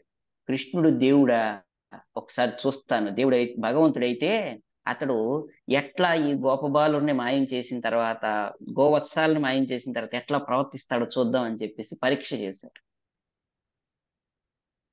మనకున్నటువంటి బుద్ధితో, తెలివితేటలతో భగవంతుని మనం అర్థం చేసుకోలేం ఎప్పటికీ కూడా. ఈ విషయాన్ని బ్రహ్మదేవుడి ద్వారా మనకి నేర్పించాడు. నీ ఒక్కడవే కాదు నాయన, బ్రహ్మలు అనేక మంది ఉన్నారు, నీలాగే ఎంతో మంది పోటీ పడుతున్నారు బ్రహ్మలు అవ్వాలని, ఎంతో మంది యజమానులు అవ్వాలని పోటీ పడుతున్నారు. ఆ పోటీ పడేటటువంటి వారిలో నువ్వు ఒక్కడవి అంతే. ఈ ఈ పోటీలో మనకు అనిపిస్తుంది కదా నేను తుచ్చుణ్ణి, అల్పుణ్ణి, హీనుణ్ణి అని. అప్పుడు భగవంతుడి దగ్గరికి వస్తుంది. అప్పుడు వరకు రామండి భగవంతుడి దగ్గరికి. నేను హీరోని అనేటటువంటి ఫీలింగ్ ఉన్నంత వరకు మనం భగవంతుడి దగ్గరికి రాం. ఎప్పుడైతే I'm nothing in front of you అని చెప్పి భావన కలుగుతుందో, నేను అనుకుంటున్నాను నేను అది చేయగలను, ఇది చేయగలనని, నేను ఏమీ చెయ్యలేను అనేటటువంటి నమ్మరమైనటువంటి భావం వచ్చి కృష్ణ నన్ను రక్షించు అని చెప్పి ఆర్తితో ఎప్పుడైతే ప్రార్థిస్తామో అప్పుడు కృష్ణుడు రక్షించడానికి ఈ భౌతిక జగత్తులోకి వస్తాడు. నదిలో పడ్డటువంటి పిల్లవాడిని రక్షించుకోవడానికి తండ్రి ఎట్లా అయితే నీటిలోకి తానే దిగి రక్షించుకుంటాడో అట్లా భగవంతుడు ఈ భౌతిక జగత్ అనేటటువంటి సాగరంలో ఉన్నటువంటి జీవుణ్ణి రక్షించటానికి ఈ భౌతిక జగత్తులోకి వస్తాడు. దాన్నే అవతారం అన్నారు. ఇదంతా ఏమిటి? భగవంతుడు ఎంత గొప్పవాడు అనేటటువంటి జీవుడికి తెలియచెప్పడం కోసం. జీవుడు ఎంతవరకు భగవంతుని ద్వేషిస్తాడు, భగవంతుని దూషిస్తాడు, భగవంతునికి దూరంగా వెళ్తాడు అని అంటే భగవంతుడు ఎంత గొప్పవాడు, తాను ఎంత తుచ్చుడు అనేటటువంటి విషయం తెలియనంత వరకే. తాను తన యొక్క తుచ్చమైనటువంటి, నీచమైనటువంటి, హీనమైనటువంటి స్థితి జీవునికి అర్థమైనప్పుడు, భగవంతుని యొక్క ఉన్నతమైనటువంటి స్థితి జీవునికి అవగతమైనప్పుడు అప్పుడు భగవంతుని చెంతకు చేరి భక్తియుత సేవ నుండి వైదొలగక ఆ భక్తియుత సేవను వనరుస్తూ భగవంతుని యొక్క మహిమల్ని, గుణాల్ని, లీలల్ని, వైభవాల్ని కీర్తిస్తూ శ్రవణం చేస్తూ వాటిని ధ్యానిస్తూ అతడు జీవనాన్ని గడుపుతూ ఆపర్యంత శరీరాన్ని విడిచిపెట్టి ఆధ్యాత్మిక జగత్తులోకి చేరుకుంటాడు. పునర్జన్మన విద్యతే, తిరిగి మరలా ఇక్కడికి రాడు. అంటే ఒక్క మాటలో చెప్పాలి అని అంటే ఈ ఈ బాహ్యమైనటువంటి లీల భగవంతుని యొక్క మహిమ తుచ్చుడు, అల్పుడు అయినటువంటి జీవులమైనటువంటి మనకు తెలియచెప్పటం కోసం. ఎందుకంటే భగవంతుని యొక్క ఘనత, మహిమ మనకు తెలియదు. ఇప్పుడు ఈ ప్రకృతి ఎలా పనిచేస్తుంది? భగవంతుని యొక్క అధ్యక్షతన పనిచేస్తుంది. ఆ ప్రకృతి మనతో ఎలా ఆడుకుంటుందో మనకు తెలుసు. ఇలా ఆడుకుంటున్నటువంటి ప్రకృతి భగవంతుని చేతిలో ఉంది, భగవంతుని యొక్క అధ్యక్షతన పనిచేస్తుంది అనేటటువంటిది మనకి తెలిస్తే కదా ఆయన దగ్గరికి వెళ్తాం. కృష్ణ, ఈ ప్రకృతి నాతో ఈ విధంగా ఆడుకుంటుంది కాబట్టి కొంచెం కంట్రోల్ చేయవా అంటాం. అందుకే భగవంతుడు గీతాచార్యుడు ఏమన్నాడు? దైవీహేష గుణమయ్యి మమ మాయ దురత్యయ మామే ఏవ ప్రపద్యంతే మాయామేతం తరంతితే. ఈ దైవీ మాయ, దైవీ ప్రకృతి చాలా చాలా బలీయమైనటువంటి, దీన్ని ఎవరు దాటలేరు. కానీ మామే ఏవ ప్రపద్యంతే, నా యొక్క శరణాగతి పొందినటువంటి వారు, నా పాదపద్మ ఆశ్రయం తీసుకున్నటువంటి వారు మాయామేతం తరంతితే, సులభంగా దాటగలుగుతారు. ఎట్లా దాటగలుగుతారు అనే దానికి ఒక చిన్న ఉదాహరణ చెబుతాను మీకు. ఒక కొలను ఉంది. ఆ కొలంలో ఎన్నో చేపలు ఉన్నాయి. ఆ చేపలు చాలా స్వేచ్ఛగా విహరిస్తూ ఉన్నాయి, తిరుగుతూ ఉన్నాయి, సంచరిస్తూ ఉన్నాయి, ఆటపాటల్లో తేలియాడుతూ ఉన్నాయి, అన్నపానీయాలన్నింటినీ సేవిస్తూ చక్కగా చాలా ఆనందంగా ఉన్నాయి ఆ చేపలన్నీ. అయితే ఎండాకాలం ప్రవేశించింది, వేసవికాలం తెలుసు కదా. వేసవికాలం వస్తే పరిస్థితి ఏంటి? ఎండలు యొక్క తాపానికి ఏమవుతుంది? చెరువులన్నీ ఎండిపోతూ ఉంటుంటాయి. అట్లా ఈ చెరువు ఎంకిపోవటం మొదలైంది, ఎండిపోవడం ఆరంభం. ఎండిపోతూ ఉంటుంటే జాలార్లంతా ఏం చేస్తారు? ఆ చెరువు దగ్గరికి వచ్చి ఆ చెరువులో ఉండేటటువంటి చేపలన్నింటినీ కూడా తీసుకొని వెళ్ళిపోతూ ఉంటుంటారు. అట్లా ఏం చేశారంటే ఈ ఒక జాలారి ఆ చెరువు దగ్గరికి వచ్చి ఆ చెరువులో ఉండేటటువంటి చేపలన్నింటినీ పట్టుకోవడానికి ప్రయత్నం చేస్తున్నాడు. ఆ పట్టుకునేటప్పుడు ఏం చేస్తారు? వాళ్ళు చేతులతో పట్టుకుంటారా? వాళ్ళు చేతులతో పట్టుకోరు కదా, వల తీసుకుంటారు. వలను ఇట్లా పెట్టి ఇట్లా విసురుతారు దూరంగా. అయితే రోజు ఎన్నో చేపలు దాంట్లో పడిపోతున్నాయి, ఆ వలలో చిక్కుకుంటున్నాయి. రోజు రోజుకి చేపల యొక్క సంతతి తగ్గిపోతుంది. అయితే ఒక రోజు ఆ చేపలన్నీ కలిసి మీటింగ్ పెట్టుకున్నాయండి, సమావేశం పెట్టుకున్నాయి. ఎట్లయితే మనం భాగవతం చెప్పుకోవటానికి జూమ్ మీటింగ్ పెట్టుకున్నాం, అట్లా ఆ చేపలన్నీ కూడా మీటింగ్ పెట్టుకున్నాయి. దాంట్లో ఒక పెద్ద చేప ఉంది. ఆ పెద్ద చేప నాయకుడిగా ఉండి మనం ఈ ఈ పరిస్థితి నుంచి, ఈ ప్రమాదం నుంచి తప్పించుకోవాలంటే ఏం చేయాలో మీరు చెప్పండి అని చెప్పి అందరినీ సలహాలు అడుగుతున్నారు. ఒక్కొక్కరు ఒక్కొక్క సమాధానం చెబుతున్నారు, ఒక్కొక్క సలహా ఇస్తున్నారు. అయితే ఒక చేప, చిన్న చేప అండి, అది నాకు కాదు ఈ మీటింగ్ అన్నట్లు, నాకు సంబంధం లేదన్నట్టు హాయిగా తిరుగుతుంది అనమాట. అటు ఇటు డ్యాన్స్ చేసుకుంటూ తిరుగుతుంది అది చేప.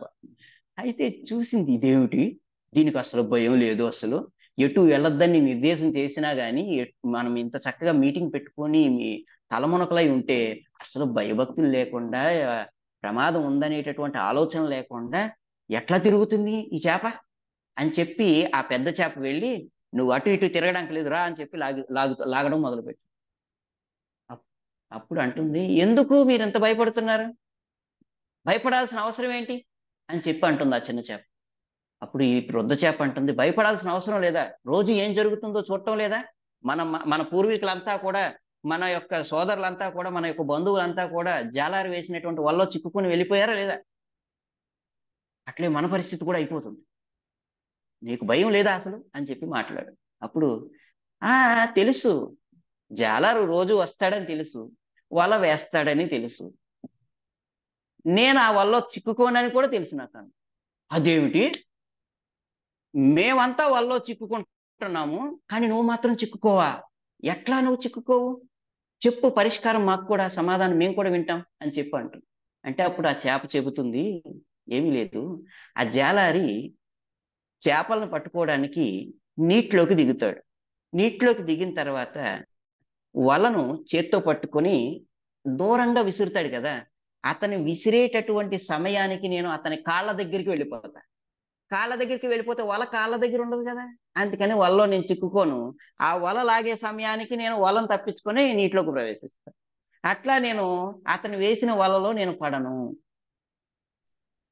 ఇక్కడ కొలను ఏమిటో తెలుసండి, భౌతిక జగత్తు. ఆ కొలంలో ఉన్నటువంటి చేపలు ఎవరో తెలుసండి, జీవులైనటువంటి మనము. ఆ జాలారు ఎవరో తెలుసండి, భగవంతుడి కృష్ణుడు. అతని చేతిలో ఉన్నటువంటి వల ఏమిటో తెలుసండి, మాయ. మాయ అనేటటువంటి వలలో చిక్కుకోకుండా ఉండాలంటే జాలార్ అనబడేటటువంటి కృష్ణుని యొక్క పాద పద్మాల దగ్గరికి ఆ చేప అయినటువంటి చేప ఎలా అయితే వెళ్ళిందో అలా మనం కూడా వెళ్ళి కాళ్ళు పట్టుకుంటే, ఆశ్రయిస్తే ఆ మాయా వల నుంచి తప్పించుకోగలుగుతాం. ఇదే విషయాన్ని చెప్పాడు, దైవీహేష గుణమయ్యి మమ మాయ దురత్యయ మామే ఏవ ప్రపద్యంచే మాయామేతం తరంతే. మనకి ఇచ్చినటువంటి స్వేచ్ఛ కృష్ణుణ్ణి సేవించటానికి. కృష్ణుణ్ణి సేవించాలంటే కృష్ణుని యొక్క చరణ కమలాశ్రయం తీసుకోవాలి. దాన్ని విడిచిపెట్టాం కాబట్టి మనం ఈ భౌతిక జగత్తులో పడ్డాం. ఈ భౌతిక జగత్తులో పడినటువంటి మనకి సుఖశాంతులు, ఆనందం, సంతృప్తి అనేటటువంటిది లేదు. తిరిగి మరలా ఆ సుఖాన్ని, శాంతిని, సంతృప్తిని మనకు అందించడం కోసం ఈ కొలనైనటువంటి భౌతిక జగత్తులోకి భగవంతుడు జాలారిలాగా దిగుతున్నాడు, వల అనేటటువంటి మాయను విసురుతున్నాడు, మనల్ని ఆయన యొక్క శరణలోనికి తీసుకొని ఆధ్యాత్మిక జగత్తుకు తీసుకొని వెళ్తున్నాడు. ఇది మన తప్పును సరిచేస్తున్నాడు భగవంతుడు. హరే కృష్ణ. హరే కృష్ణ. ఫాలోఅప్ క్వశ్చన్స్ ఉన్నాయి స్వామి, తర్వాత మీరు కాల్ చేయొచ్చా మీకు? తప్పకుండా తప్పకుండా. నంబర్ ఉందండి, నంబరా నెంబర్ గ్రూప్ లో ఉంది. నేను గ్రూప్ లో లేనండి, నేను ఈ రోజు జాయిన్ అయ్యాను యాక్చువల్గా. Okay okay okay. 7386. ఒక్క నిమిషం.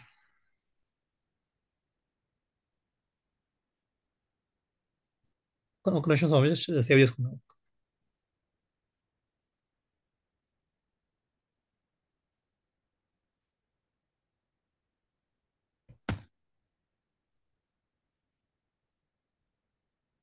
చెప్పండి స్వామి. 7386147335. ఓకే, థ్యాంక్స్ స్వామిజీ. థ్యాంక్స్. మంచి. హరే కృష్ణ. హరే కృష్ణ. వాంఛా కల్పతరుభ్యశ్చ కృపా సింధుభ్యేవ చ పతితానాం పావనేభ్యో వైష్ణవేభ్యో నమో నమః. అనంత కోటి వైష్ణవ బృంద की जय.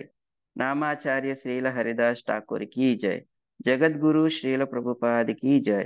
निताय गौर सीतानाथ प्रेमानंदे. हरि हरि बोल.